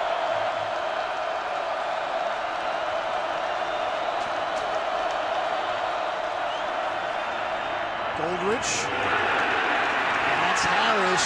That shallow cross wasn't going anywhere. Colton Heagle ate him up for no gain. Heagle left the Coastal Carolina game with a shoulder injury back in the lineup today. And you just see the smothering effect. Heagle breaking on the ball and getting to Harris before he can get loose. Remember what New Hampshire's trying to do offensively. They spread it out, 4 or 5 wide. They want to run it between the tackles. And if they have them outnumbered in the box, they go outside. But right now, there is no operating room. The Bison used their 2nd timeout to stop the clock with 1:22 to go. Again, the winner moves on to the championship game in Frisco, Texas, Saturday, January 4th at 2 Eastern on ESPN2. How about the game tomorrow? Eastern Washington was the last team to beat North Dakota State in the postseason. That was in 2010 when the Eagles won it all. And Terrence West and Towson, if they end up getting New Hampshire, if the Wildcats stage a comeback, Towson is owned in New Hampshire. And Terrence West, he's got 730-plus yards and 9 career touchdowns against the Wildcats in 3 games. Yeah, they don't want to see him again, there's no doubt. Eastern Washington better play well on the line of scrimmage, or Terrence West is going to set some kind of record again. That game a lot like this game in terms of style. You're exactly right. The contrast in style will be very evident tomorrow. 3rd and 10. Goldrich wants Harris. It's off his fingertips. Smith breathing down his neck, and it's 4th down and 10.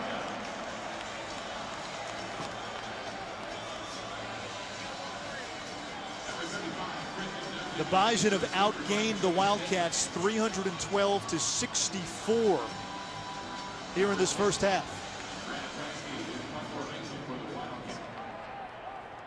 And remember how North Dakota State started this game. Their first 3 possessions, 37 yards and 2 turnovers. It's been a landslide ever since. Nearly a block, but a good punt. Dudzik retreats. Dudzik across the 20. He's taken 2 punts back this season. And down at the 30-yard line, a 16-yard return after a 59-yard punt. It's been the ground game for the Bison, 187 rush yards in this first half. Yeah, the duo, we start with John Crockett, who's much more of a downhill guy. Needs to get better at doing the little things in pass protection. But it was when Crockett came into the game, he gave them a little bit of life because of his physical play, and then Ojiri has a little more giddy up to it.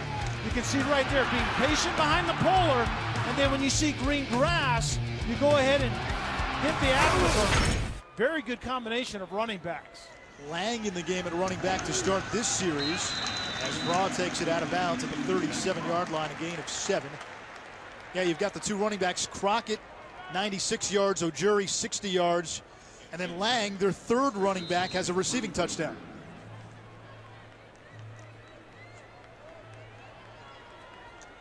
Now that's a nice duo right there, and you couple that with some really good receivers, Raw at the top of that, and a tight end that can catch the ball, and a really, really physical offensive line.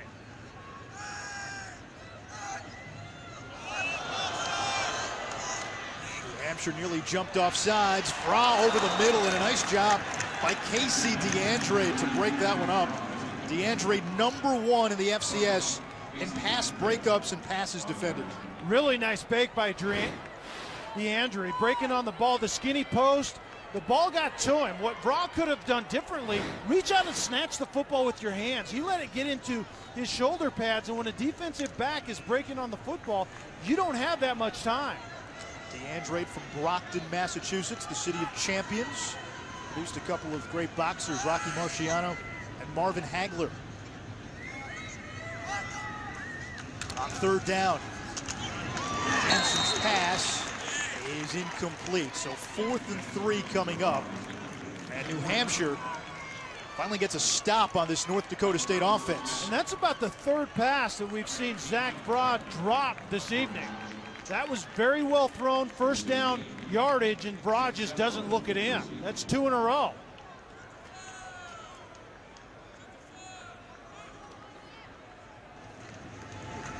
Takes the follow. We'll let this one bounce. It takes a Bison bounce, and it goes out of bounds inside the 5-yard line. A 59-yard punt, and after that interception on the first drive for North Dakota State, everything has gone right for the Bison.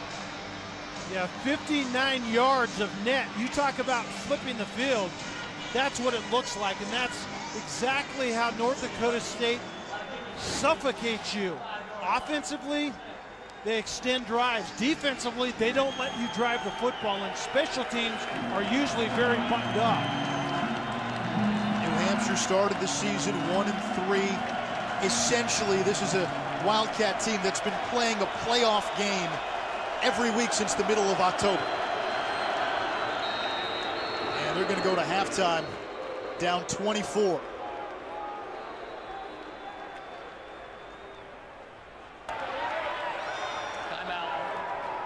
How about North Dakota State using a timeout here? 30-second timeout.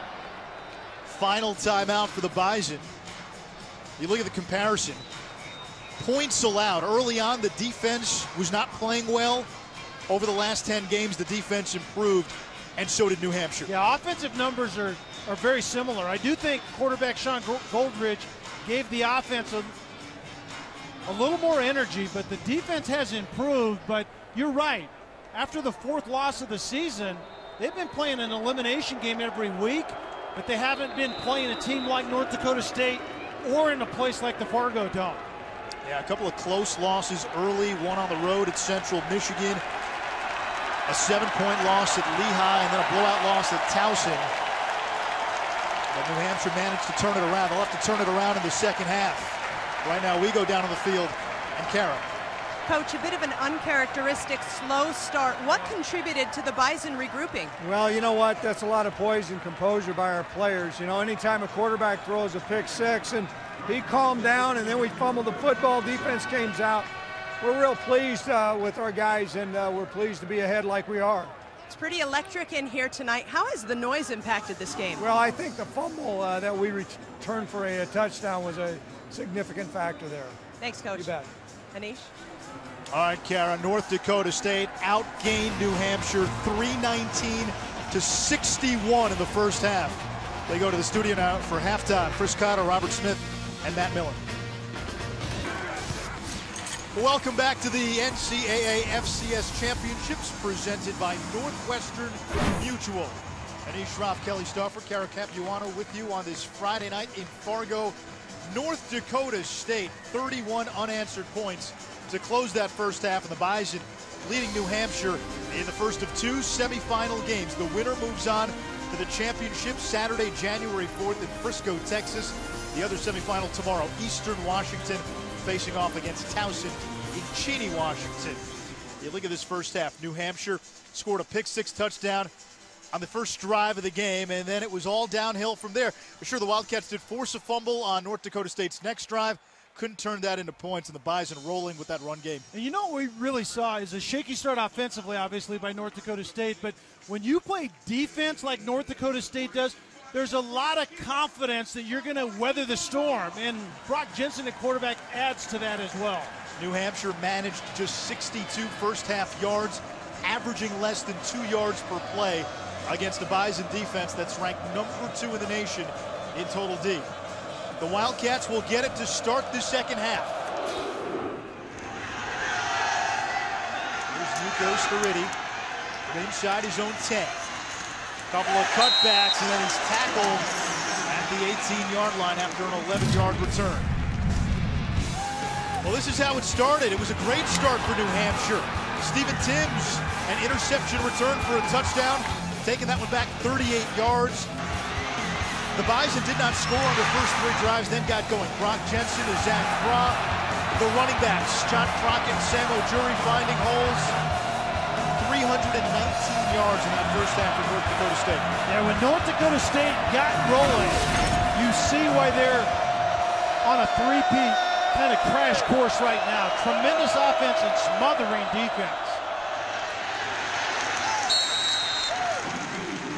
Staridi with a pickup of 2 on first down. It's 2nd down and 8. And now if you're New Hampshire, your entire season has been one big comeback. The Wildcats started 1-3.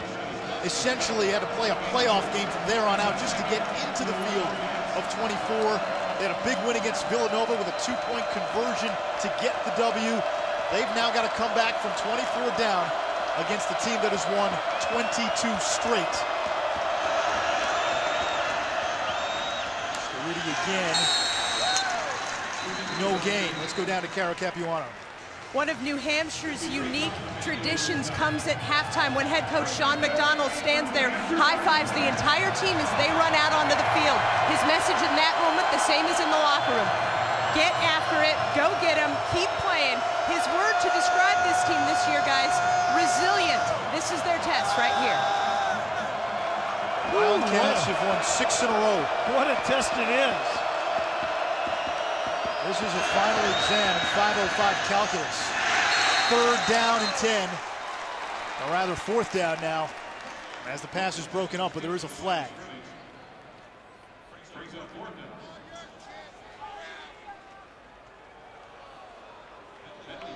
Offsides on the Bison. Offsides. Defense, number 53. 5-yard penalty, 3rd down. And Anish, to Kara's point, you know, to get back in this, if New Hampshire's going to, you only have one play to play at a time, right? You can only score on a touchdown on one drive. So you just have to get back to the basics, execute one good play at a time, and then string those plays together. So 3rd and 3 now after the penalty. The Wildcats converted 1 3rd down. It was on a penalty, so that doesn't count on the official stat sheet. Harris can't hold on. Good coverage that time by the linebacker, Littlejohn. And another 3 and out for New Hampshire.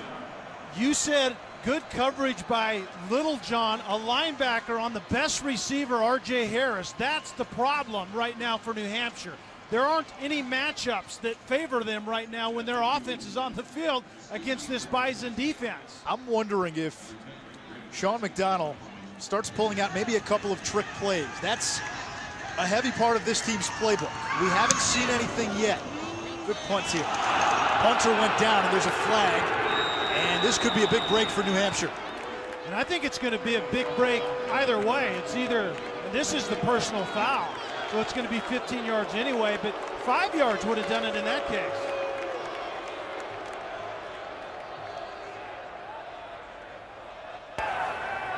Personal foul, roughing the kicker. On the defense, number 40, 15-yard penalty, automatic first down. That's Trevor Gebhardt with the costly penalty, so a fresh set of downs for New Hampshire.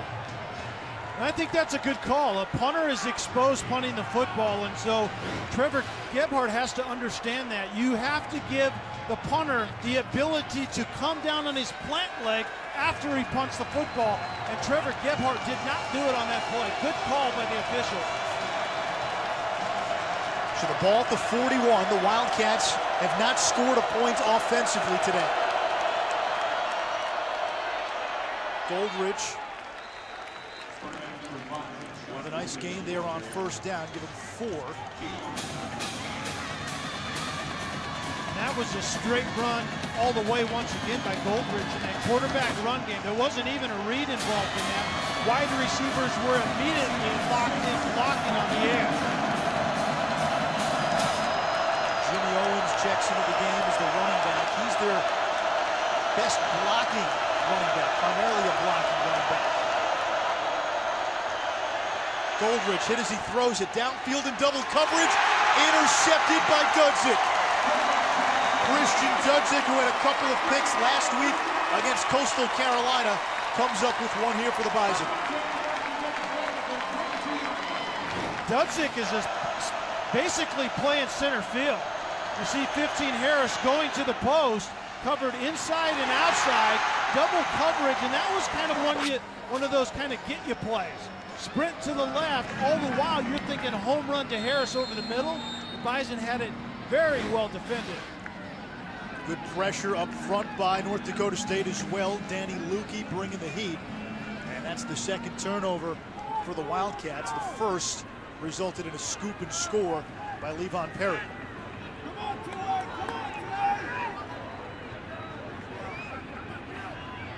And now the ball of silence. John Crockett pushes the pile, breaks free. Crockett with one man to beat. And finally pushed out of bounds inside the 10-yard line at the 7. It's a 71-yard run. Nick Cefalo saved the touchdown.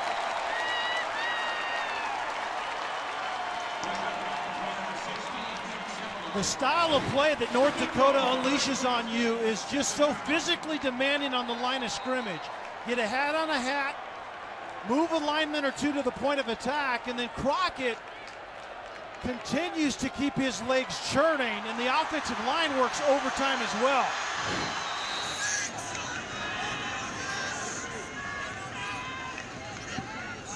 Sam Ojuri comes in for Crockett. Ojuri gets the call. Comes back to the 1-yard line. Second down and goal. You go back to that last play. Billy Turner, who's like one of the pillars of Hercules on that offensive line, he took out 2 guys. He's one of the best offensive linemen in the FCS. He was the offensive lineman of the year in the FCS, but this guy was knocking over Kansas State players in the season opener. And just a mountain of a man, and it's one thing to be so good on the line of scrimmage, your first assignment, but it's a whole nother matter to pick off second and third guys at the second and third level consistently down the field. 320 pounds, the movement of that man is amazing. Jensen on the option, reaches for the end zone, and Brock Jensen is in. North Dakota State continues to pile on.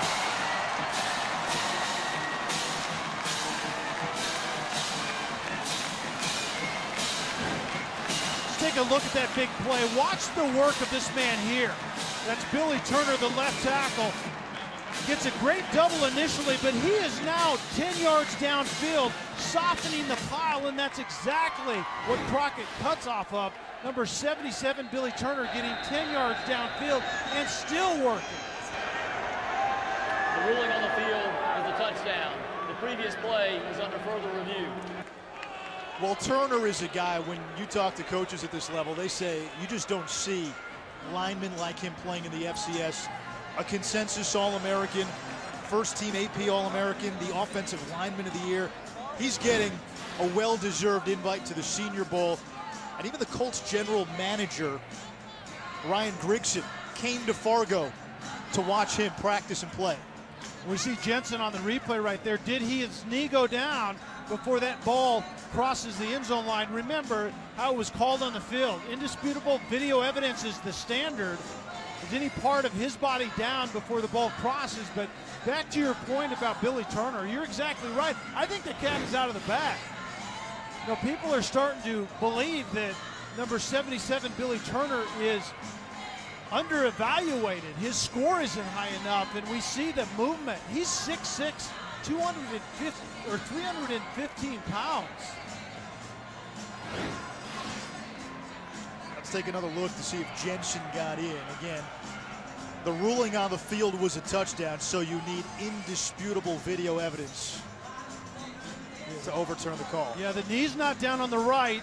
The ball is across on the left. Those looks are in sync, and so the knee's not down. After further review, the ruling on the field stands. Touchdown. Good work by our camera crew there to sync up those looks. And it has been a Bison avalanche since that early pick six. It was 7-7 at the end of the first quarter, right? And then you're right, the avalanche of Bison has been unbelievable. I should say stampede. Stampede, that's right. That's a much better word.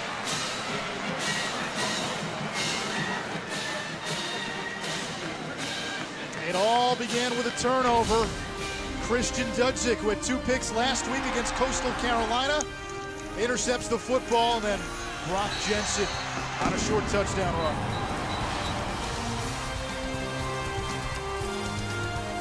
Three championship, Wisconsin Whitewater and Mount Union. And Mount Union's Kevin Burke picked by Brady Gravold, who takes it the distance 52-14, the final in Salem, Virginia.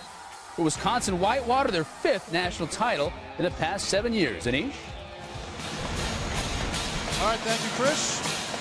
Craig Bohl in North Dakota State looking for a 3rd straight title. Talking to Coach Bohl yesterday, he said this is the most talented team he has had since coming to Fargo and becoming the head coach of the North Dakota State Bison.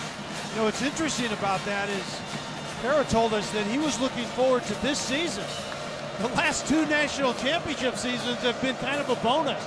He expected this season out of this senior class, 24 seniors that already have won it twice.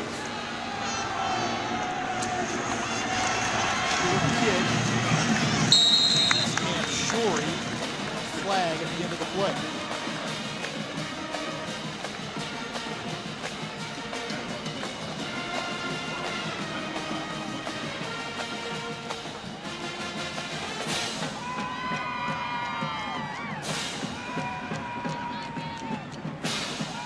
Saunders from the Southern Conference, the head referee. During the return, holding on the return team, number 9. That's the 10-yard penalty from the end of the run. First down, New Hampshire. Penalty on Lamar Edmonds. New Hampshire's last drive, which was a total of 26 yards, was the longest drive by the Wildcats today, and 20 of the yards gained on that drive were due to penalty yards. Defense wins championships, right? North Dakota State plays the best defense at this level, or not. Goldrich finds his tight end, Harold Spears, and a first down for Spears as he gets across the 30. A gain of 11 yards, brought down by Travis Beck. Spears is an important part of this offense, and we haven't heard hardly anything of him. They move him around, he's detached, kind of a multiple use guy. Very important to this offense, and just one more guy that the Bison have taken away defensively tonight. Here's Dalton Crossan. Nice run by Crossan on first down. A gain of 7. Second down and short. Crossan is their third running back, but they really like him. He's a freshman from Lake Ronkonkoma, New York. And he's kind of like having Alexis as the third car in the garage. Yeah, pretty nice, and I think more speed than the other two guys. And you can see that on that last play. He can hit the hole in a hurry. They'll also line up in the slot from time to time. They'll use him on the end around. Goldrich can't get away from the pressure, and he goes down. Levon Perry was there for the sack, and it's third down. When you play a 4-3 defense like North Dakota State does, it's a passing situation. If you can get pressure with 4 consistently and cover with 7, it's going to be very tough sledding for any offense, and we've seen that here this evening. New Hampshire averages 450 yards of total offense per game, 84 so far today.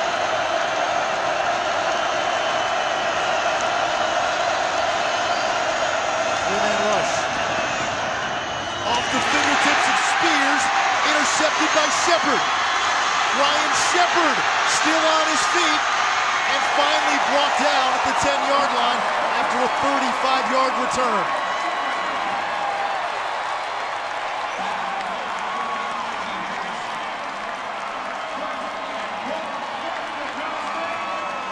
We talked about in passing situations, North Dakota State likes the zone pressure. This is linebacker Travis Beck. He's actually going to drop into the middle, the defensive end right there. And you can see there was a little bit of confusion on the crosser. The errant throw by Goldrich, and the ball bounces up in the air. It wasn't a clean look. I actually circled the wrong guy. The defensive end was Travis Beck. He had his hand on the ground. He actually dropped in coverage, and it confused the quarterback and led to an errant throw. Here's a jury on first down. Marches into the end zone. 44-7.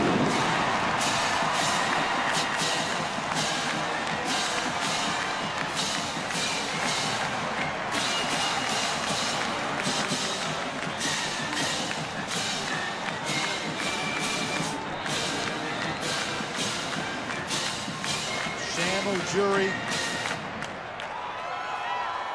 all-conference running back, 162 yards last week.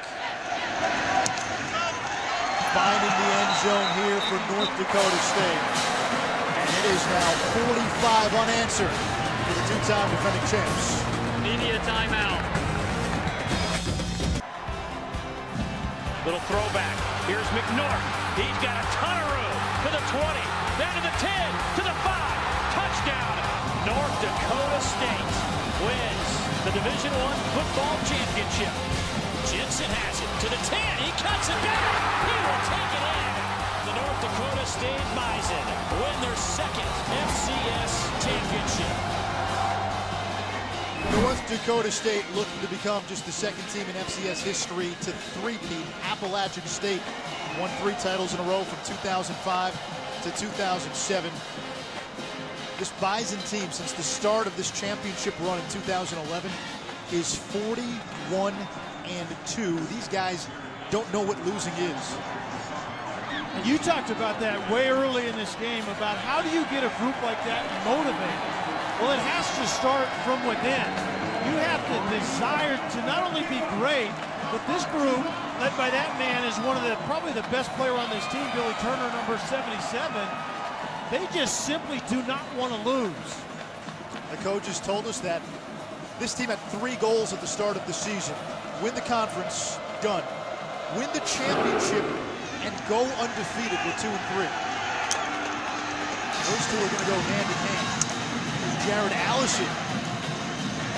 He takes it out to the 33-yard line, and we go down to Carroll.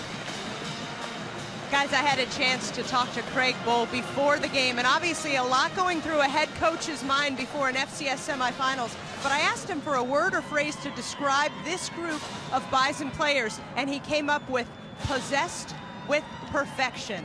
And that really captures exactly what you just talked about with their team goals this year, Anish.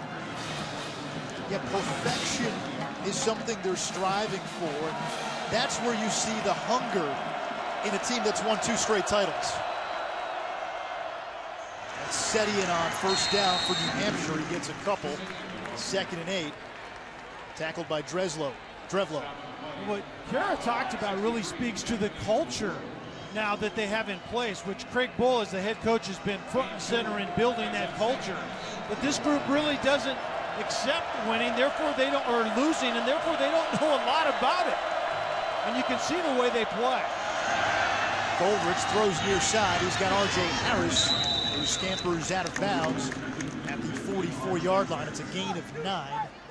And with that catch, Harris above 1,000 yards for the season.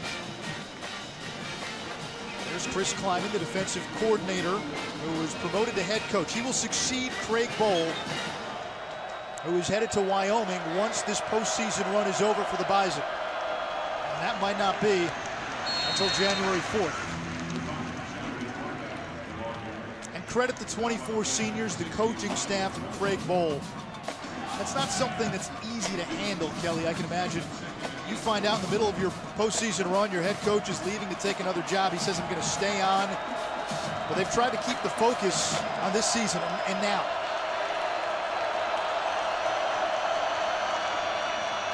There's the pressure. Goldrich flung down to the ground, back at the 35-yard line. Mike Hardy with the sack. North Dakota State is incredibly difficult to move the ball against when you get into long yardage situations. You get behind schedule against this group, they blitz you, they can get pressure with 4 or cover, and now when you're 3rd and long, it's extremely difficult to make something happen. Pressure again. Here's the screen. Setian. Tackled at the 46-yard line, a gain of 9. And it'll bring up 4th down. You know, Nish, we talked about this before the game. When you come in an environment like this, as the defense gets off the field once again for North Dakota State, this environment is difficult to play in front of. But this team is difficult in every phase of the game. The margin for error is so small. It puts a lot of pressure on you as the opposition to execute at such a high level. Sometimes it's just simply impossible to do. Dudzik signals fair catch. He drops it. But he's able to recover. As we told you, Craig Bull, North Dakota State's head coach, has accepted the head coaching job at Wyoming, the 3-time Conference Coach of the Year. He's won the Eddie Robinson Award 2 straight years. That goes to the top coach in the country in the FCS. He's heading to Laramie and talking to his successor, Chris Kleiman, yesterday. Kara asked him a great question. What's your stamp on the program going to be? And Kleiman said, I haven't thought about it yet. Circle back, yeah, maybe in a couple of weeks. But you really don't have to change much with the foundation that Bull has put in here. Nice run there on first down by Crockett. He picks up 8. And Crockett, who really didn't see a ton of carries the first 2 games, up over 175 yards. Yeah, Chris Kleiman obviously is the defensive coordinator, so things will stay the same on that side of the ball, which is really the cornerstone of what's happened here in Fargo. Play really good defense. That's a comparison with Alabama. Sure. Be the best team on the field on the defensive side, physical on the line of scrimmage. And then offensively, it has to match your mentality on the defensive side of the ball. Brock Jensen, number 16, has to play efficiently, but you get lathered up on the line of scrimmage offensively and physically get downhill. Crockett that time turned back for a loss of 2. It brings up 3rd down. You know, Craig Bull told us his biggest coaching influence was a guy you're familiar with, Tom Osborne. You live in Nebraska, and Craig Bull coached for Tom Osborne, spent a lot of time in Lincoln with that Huskers program, and he said sort of that old school mentality, rugged defense, strong running game, the way he runs his practices. He gets all of that from Tom Osborne. Yeah, that was really interesting to hear the influence that Tom Osborne has had on Craig Bohl. And you're exactly right. Rugged defense, downhill offense, and be the most disciplined team come game day. And that's all about what this program does week in and week out. And the interesting thing is, we've talked about this coaching change, which is really unusual. The head coach is leaving, going to Wyoming, but he stays on to coach his team all the way through the playoff run, wherever that may end up. He actually said the template for that was what he experienced in Nebraska as well. In '96, Tom Osborne resigned, and instantly Frank Solich was named the head coach. And the transition was flawless. We're seeing it now. It really couldn't be going any better for the Bison than what we're seeing playing out in this playoff stretch run. And a penalty marker.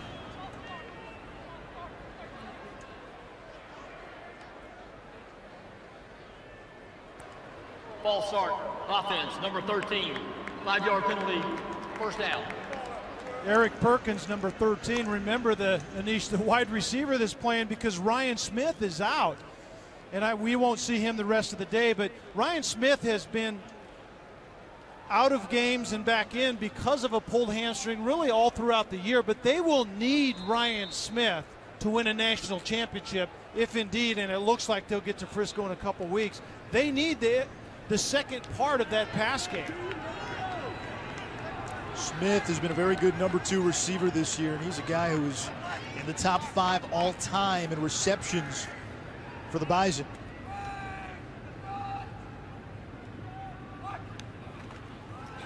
First and long, that's Gebhardt. A gain of 4, second down and 11. Stephen Timms on the stop. You know, to go back to Tom Osborne's philosophy, the one thing Craig Bohl said is, you know, a lot of times you see coaches, they want to implement their style on either offense or defense. And he talked a lot about sort of a uniting philosophy. And what you see offensively from North Dakota State is really a defensive philosophy. You know, Craig Bohl is telling us in this age of spread offenses, a lot of coaches will say time of possession is a meaningless stat. And he says, well, if you can possess the ball and keep those fast-paced offenses off the field, get them out of rhythm, well, then your offense, in a way, is your best defense. And then conversely, their defense, North Dakota State's defense, only gives up 26% on third down. Right. I mean, that's a ridiculous number, but what that translates into, those high-flying offenses are now getting Gatorade over on the sideline, and this offense for North Dakota State that possesses the football has it once again. We've seen North Dakota State dominate the FCS the last couple of years. We've seen how Stanford gives Oregon fits at the FBS level. We've seen Alabama's dominance. Is this still the blueprint? Is this still the way that works best if you have the right personnel? Well, the last thing you said, if you have the right personnel, as we see North Dakota State just running up in there again.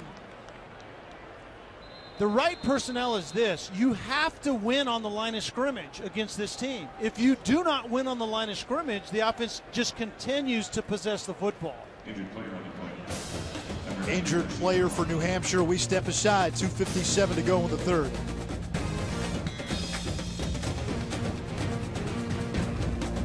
The NCAA FCS Championship is brought to you by Verizon. Never be without football. Call ** NFL to download NFL Mobile from Verizon. That is the Aldebaran Laboratory here at North Dakota State University. It specializes in plasmid DNA and protein production technologies, among other things. It's got a client base that spans the globe. Weren't you a biology major in college? I was, but I knew nothing about what you just said. I'm not sure what I said either.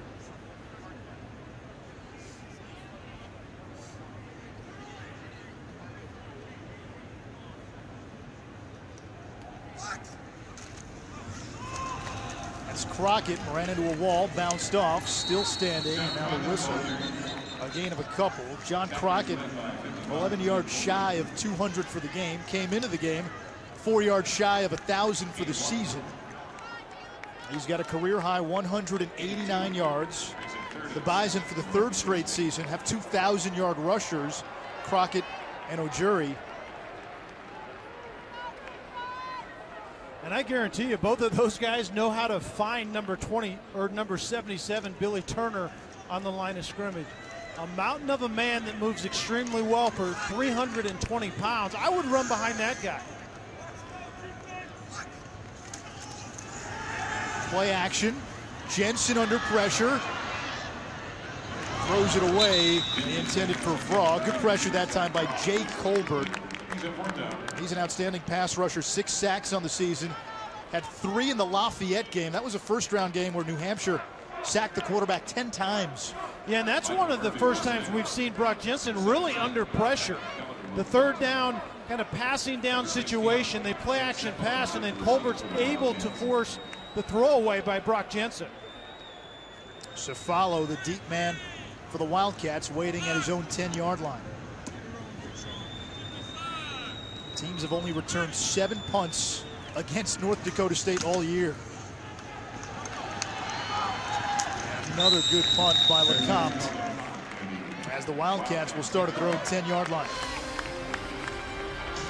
Wisconsin-Whitewater won the Division III championship tonight. The Division II championship tomorrow, noon Eastern.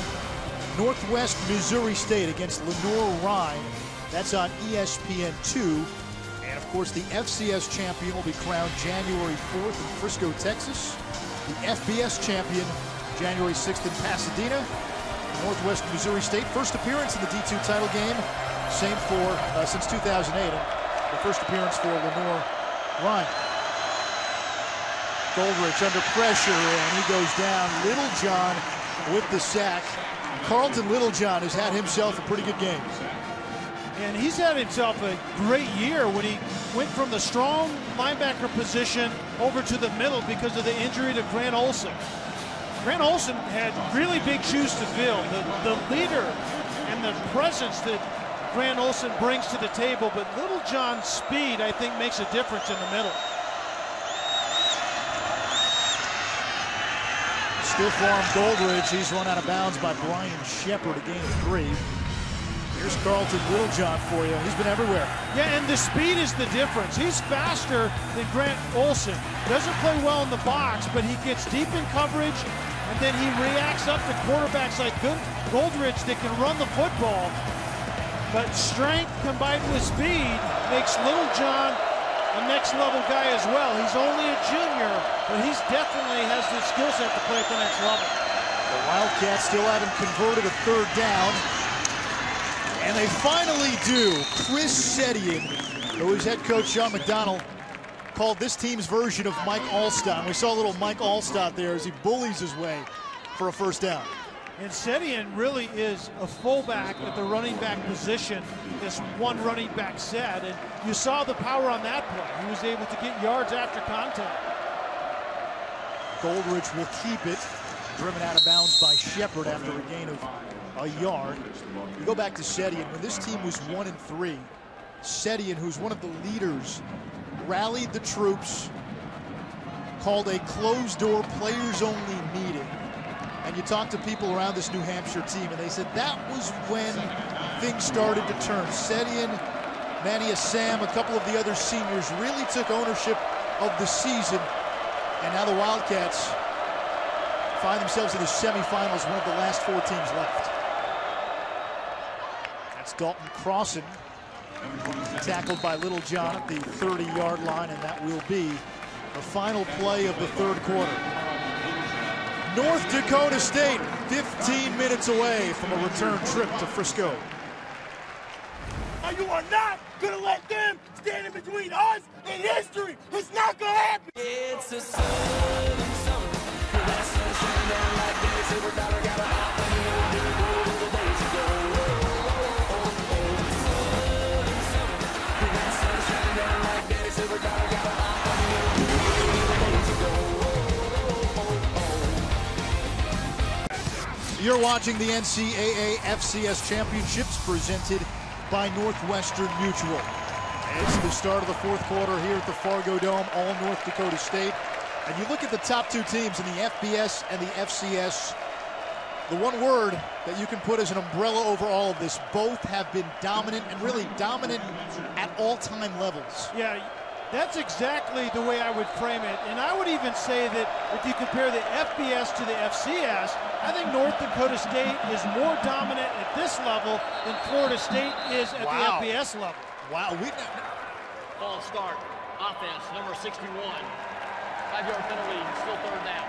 And the reason for that, Anish, is I think Florida State gives you a little room defensively. I don't think North Dakota State at this level gives you any room defensively. I think they have electric offenses, obviously kind of a contrasting in style. Very good quarterbacks that make quality things happen. But North Dakota State defensively plays championship caliber defense week in and week out. I'm going to come back to that. 3rd and 8. Goldridge over the middle, broken up by C.J. Smith, and it's 4th down.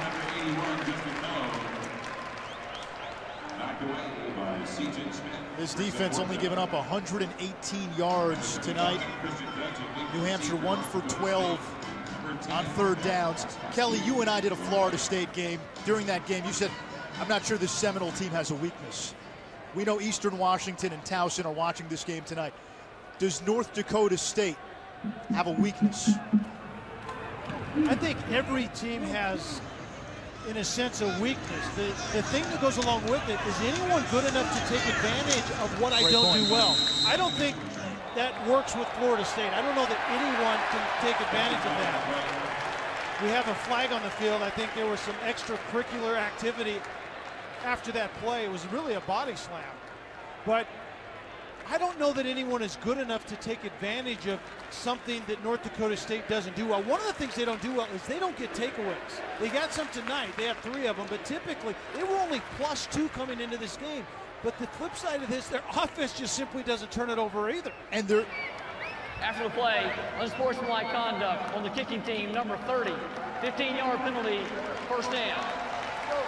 They don't get takeaways, but they have the best 3rd down defense by a long shot in the country. I totally agree. We're really trying here. I haven't found it yet.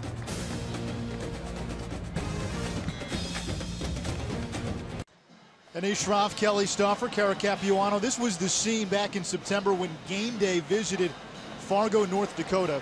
In terms of total viewership, it was the 4th most viewed telecast of ESPN's College Game Day this season. Give me the others. What were the other matchups? I think number 1 was the South Carolina, or rather the Clemson-Georgia season opener. Yep. Alabama, Texas A&M was in the top 3, and I believe the other one Michigan-Notre Dame, was right? Michigan-Notre Dame.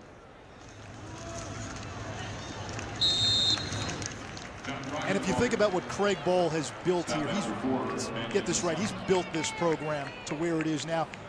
When he came to Fargo, this was a Division II program. Yep. They spent 5 years reclassifying to what was then called 1AA, and now the FCS. Brock Jensen, who's just played his final home game, comes off the field, and the senior gets a well-deserved ovation. That's the winningest quarterback in the FCS ever. Ever. I mean, that's the one note that jumped out to me when you read that. I mean, you kind of know it beforehand, but when you read it, it's amazing that that young man has won that many games. How about Crockett bouncing off tacklers? Carson Wentz is the backup quarterback now in for the Bison. Jensen today 11 of 21, 3 passing touchdowns. He also ran for a score. He's accounted for 11 total touchdowns in 3 postseason games. There's the sophomore from Bismarck, Carson Wentz. Billy Turner also leaving the field. And Turner got a nice ovation. They may never see another offensive lineman like him in Fargo. Yeah, it would seem for a long, long while. That young man is going to play, I think, quite a long time at the next level. Wentz out of the backfield. And that's complete to the tight end, Bodman. NFL caliber, number 77, Billy Turner, and I think the cat's out of the bag. The NFL is kind of reevaluating this young man, and what you see out of him is he grades out at 90% on the year, and that means his initial assignment, 9 out of 10 times he gets it exactly right. 96% against some team in Kansas State. Another senior, Tyler Gimmelstead, just came off the field. So Craig Bohl giving his seniors a nice little farewell here.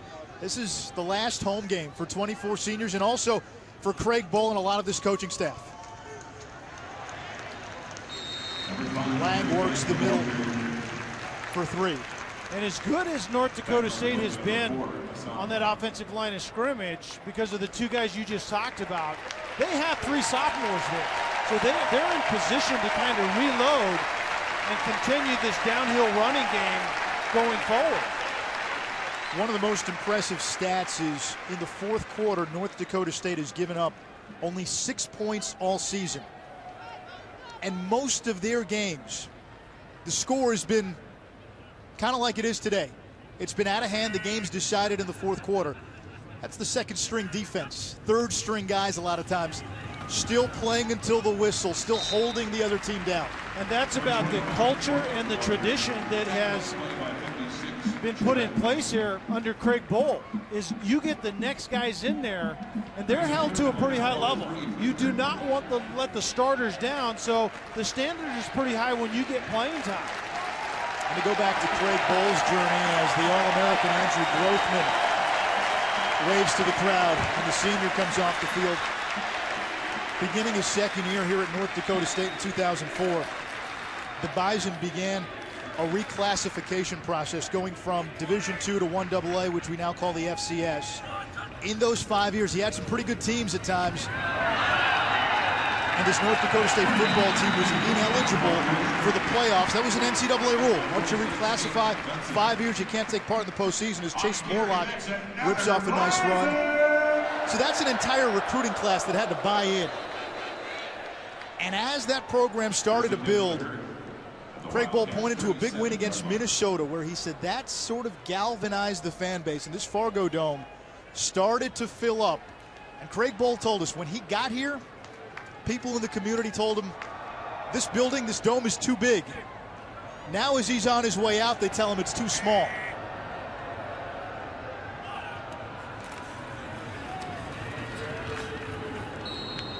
Morlock with a short gain. Kara's got more on this. Kara? Well, Craig Bohl told us that the secret of the Bison's success is tunnel vision. These players don't get too high, they don't get too low. A big part of that senior maturity that you're talking about. But obviously there were high expectations on this program this year, back-to-back defending champions. They don't worry about other people's expectations. They worry about their own. They set themselves to a high bar, and they've obviously lived up to it. No question. We see that crowd once again right there, and that's something that you talked about, Anish, has changed dramatically. I mean, this is a place that now people want to come and watch a game, and Craig Bohl's talked about that the Fargo Dome was really built for this in mind. They wanted to be playing home games in a loud place in December, and that's exactly what they're doing. This Fargo Dome is kind of living up to its reputation. That is about the only thing the crowd has done wrong today, the wave. Yeah, the wave looks pitiful, and their offense is on the field. So that's the most noise they've made when they've possessed the football. That's the only thing we can fault this crowd on so far today. They forced one turnover. Actually, it's getting better. You have a little more rhythm the second time around in that wave, so we may have to let them off the hook.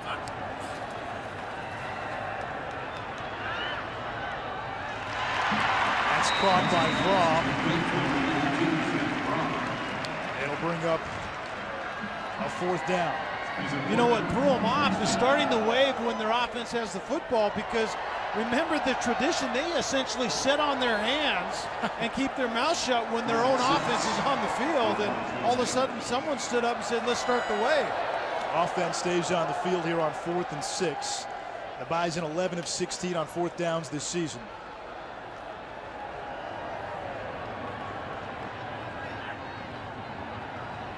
We got a pistol look. We have not seen that from North Dakota State today. Wentz will keep it. He's tackled shy of the first down marker. So New Hampshire will get it on downs. Wildcat ball with 8:29 to go. Craig Ball and his team, they're headed back to Frisco.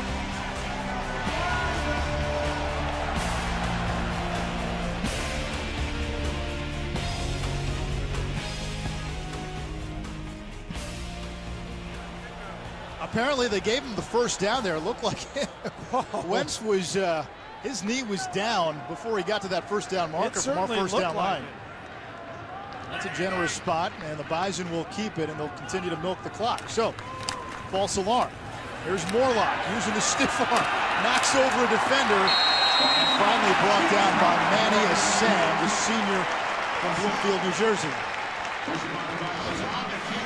Let's go back to the 4th and 6 play. This looked like Wentz was down before the first down marker. I mean, our first down that marker, looks like a yard unless our first down marker's wrong. Yeah, it's usually fairly accurate. It's within inches. It's not perfect, but whoa, that was a stretch to say the least. They didn't even. Usually, you could at least measure it. Sure. They didn't even hesitate.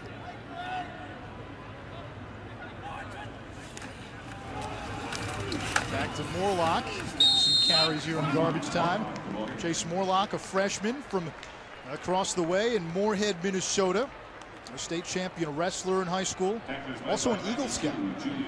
It's a great combination. But the recruiting ground right now that Craig Bohl has in place, that Chris Kleiman is going to have to take the torch now, is obviously North Dakota. And South Dakota, Minnesota, Wisconsin. They trickle down into Nebraska a little bit, but that's where you get your blue-collar guys that can keep this tradition and culture going on here in Fargo. On 2nd and 10, Morlock again. Stood up by Akeel Anderson after a gain of 3. 3rd down and 7. For New Hampshire, it's been a heck of a run. From 1-3 to one of the last 4 teams standing. You feel for the Wildcats a little bit. They ran into a juggernaut and a team that 2 weeks from tomorrow might be hoisting its 3rd straight championship trophy. But that man right there has done a terrific job not losing his team and not losing this season after some early adversity. Yeah, head coach Sean McDonald, you're exactly right. And he's been there a long time. And the continuity, really, he's had really good coaches come and go. Chip Kelly, chief among them. But he's kept that thing going, switched offensive philosophies, and now they played better defense down the stretch this year. That really made a difference and got them to a place they've never been before. 2 tight end set. Wentz, play fakes, throws. That's hauled in. Make it incomplete. 2nd and goal. Luke Albers was the intended receiver. It is a catch, I'm sorry. You certainly see a little bit about what Carson Wentz brings to the table, as he's going to have to take over for Brock Jensen. Good job booting outside, throwing off a strong foot, accurate pass. And receiver certainly didn't have the football at the end of that play. I'm just not exactly sure what's going on here. Am I 0 for 2 here? Or, I mean, do I have a little leeway? I'm going with you, partner. Morlock. He's going into the end zone.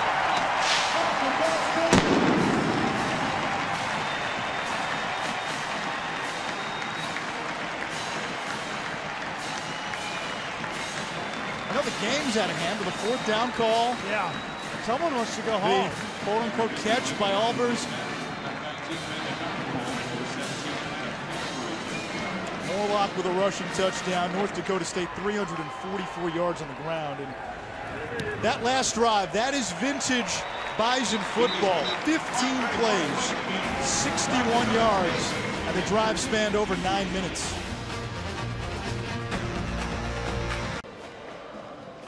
Two weeks from Saturday, it's the FCS Championship in Frisco, Texas. You can watch that game on ESPN2, January 4th at 2 p.m. Eastern. For more info, go to ncaa.com, the official online home for all 89 NCAA championships.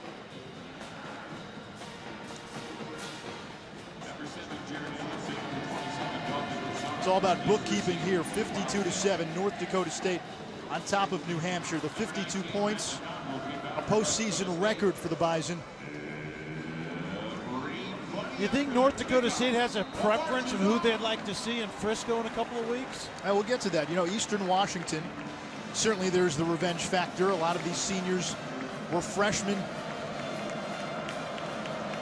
when Eastern Washington knocked out North Dakota State in the 2010 playoffs, and that was the last postseason game this Bison team lost. Towson is very similar to North Dakota State, with a great running back in Terrence West. We'll talk about those possible championship game matchups in depth when we come back.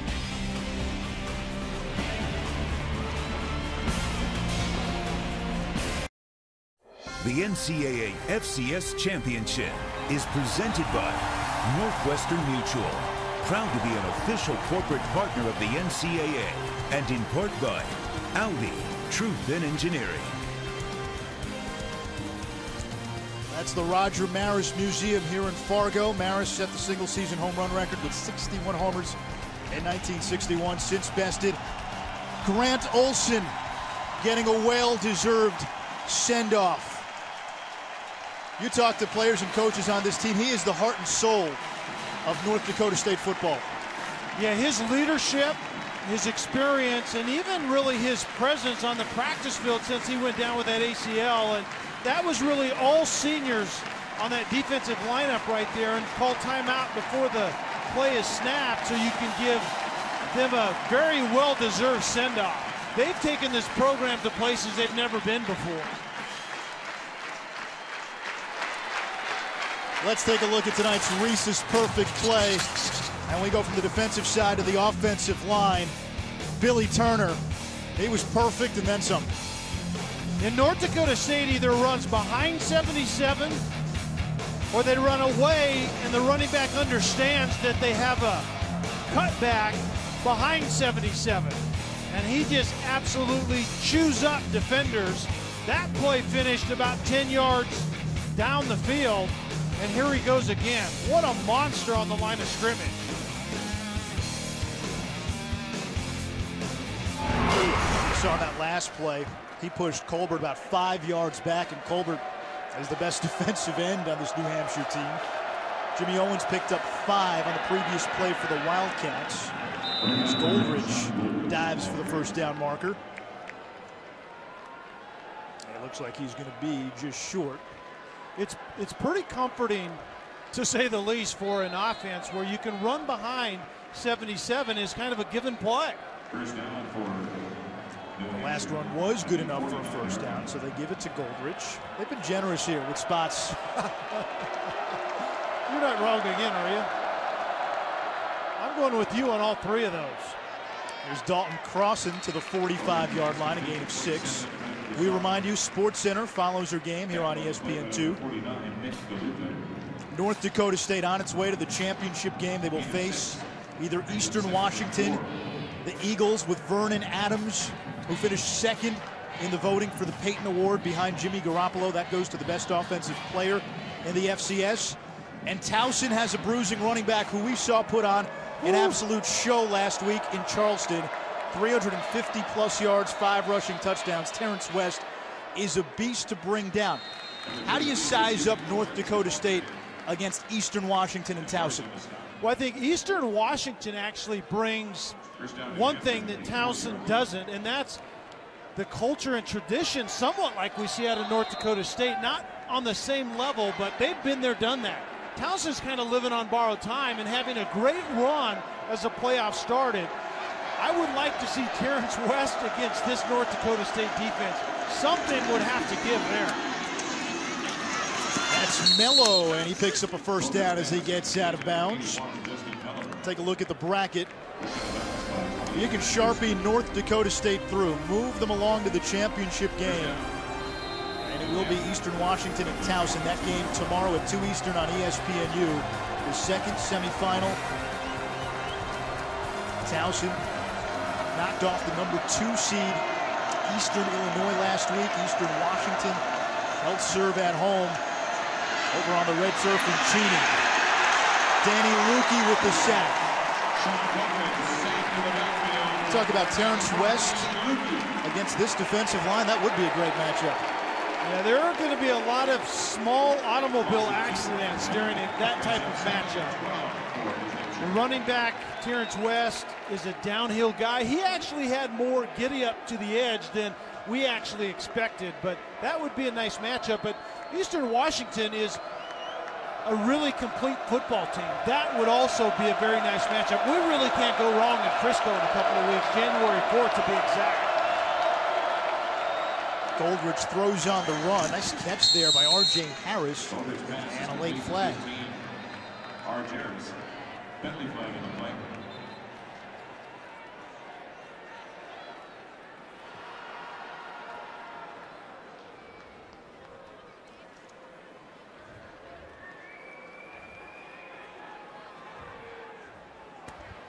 An eligible receiver downfield on the offense, number 69. 5-yard penalty, still second down. After the game, Sports Center, Jay Harris, Adnan Virk standing by. LeBron James with a dunk that you have to see. A couple of great big men, Dwight Howard, Roy Hibbert, Rockets and Pacers. And the Packers have ruled out Aaron Rodgers for this weekend, what it means for Green Bay. Plus, they'll go through all the NFL playoff scenarios. 2:30 to go. Brock Jensen on his way to another win. He has won more games than any quarterback in FCS history. Goldridge over the middle, and Harris could not hold on. That was thrown a little behind the receiver. Not a lot of operating room down the field, and we've seen that all night. North Dakota State has gotten pretty consistent pressure on Sean Goldridge rushing 4. That's a luxury to have when you can cover with 7, sometimes even 8, and still get pressure on the quarterback. Makes it tough sledding on any offense.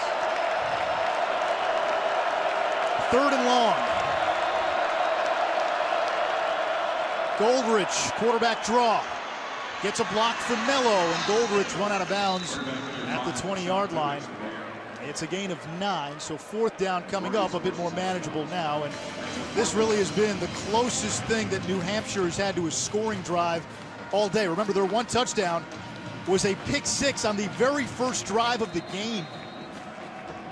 Yeah, North Dakota State is deep into their roster right now, obviously, because of the score of this game. But that's really was the template, is that Chip Kelly offense that he started years ago here, and to be able to run it between the tackles and have an effective passing game, and they haven't done either consistently well. Here comes the pressure. Goldridge throws. He's got his tight end Spears, and it's a catch. It'll be 1st and goal, New Hampshire. There is something at stake here. Remember, North Dakota State has only given up 6 fourth-quarter points all season. That was a very nice job at the end of that. That was a nice throw, but Spears and the ball skill at the end. Tight coverage and to go up and get that, and that ball actually looked like it might have penetrated the pylon right there.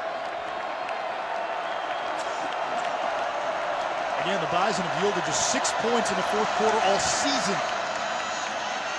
That's Setian. Ball comes out, but they say he was down and shy of the goal line. No gain. 2nd and goal. Final home game for Brock Jensen. What a career he's had. MVP of the championship game last year. He's had a number of postseason heroics along the way. The Missouri Valley Conference Player of the Year this past season. Craig Bowles' final home game as North Dakota State's head coach.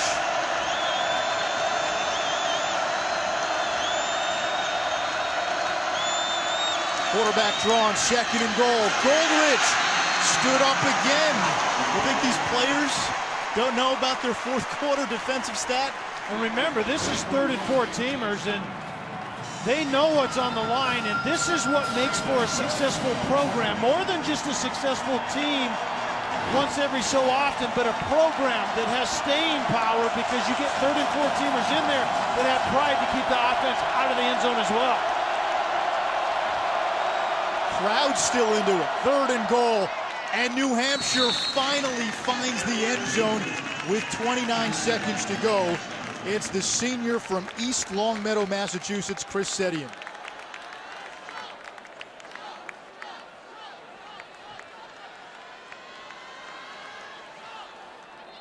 A 12-play, 61-yard drive, and Sedian with his 8th rushing touchdown of the season. A former walk-on, a co-captain. One of the leaders on this team.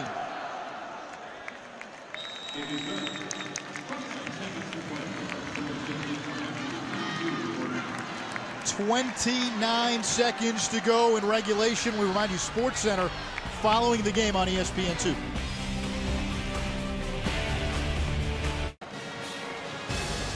Capital One Bowl Week kicks off tomorrow with a full slate of games, 2 Eastern on ESPN. Wazoo, Colorado State in the Gildan, New Mexico Bowl. Fresno State, USC in the Royal Purple Las Vegas Bowl. You've got the famous Idaho Potato Bowl and the R&L Carriers New Orleans Bowl. Craig Bohl, he got the sneak attack Gatorade bath. The Powerade bath, apologies. That was good execution. Crockett, the running back, was given a hug and kind of the decoy, and then the water goes over the top. Created a really good angle. That's good stuff. North Dakota State on its way to Frisco to play 2 weeks from tomorrow in the FCS Championship, and the Bison will face either Eastern Washington or Towson. That means Craig Bohl is going to have to wait at least a day and 2 weeks before he becomes the next head coach for the Wyoming Cowboys, and I don't think Craig Bohl minds one bit. He wants to see it through with this group. Yeah, they're well on their way, and I don't know that he cares who they get either. And you're exactly right. The way they're finishing with the coaching change and through all of that clutter, it's been really amazing to watch play out.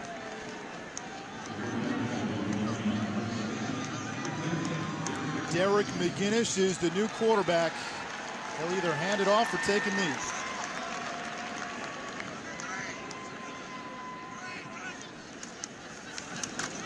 And they give it to Chase Morlock, who takes it to the 10-yard line.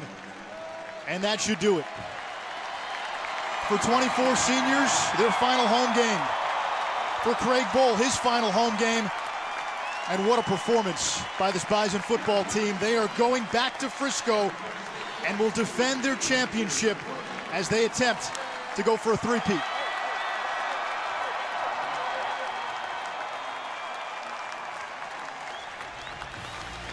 North Dakota State will face either Eastern Washington or Towson, and will try to become just the second team in FCS history to win 3 consecutive championships.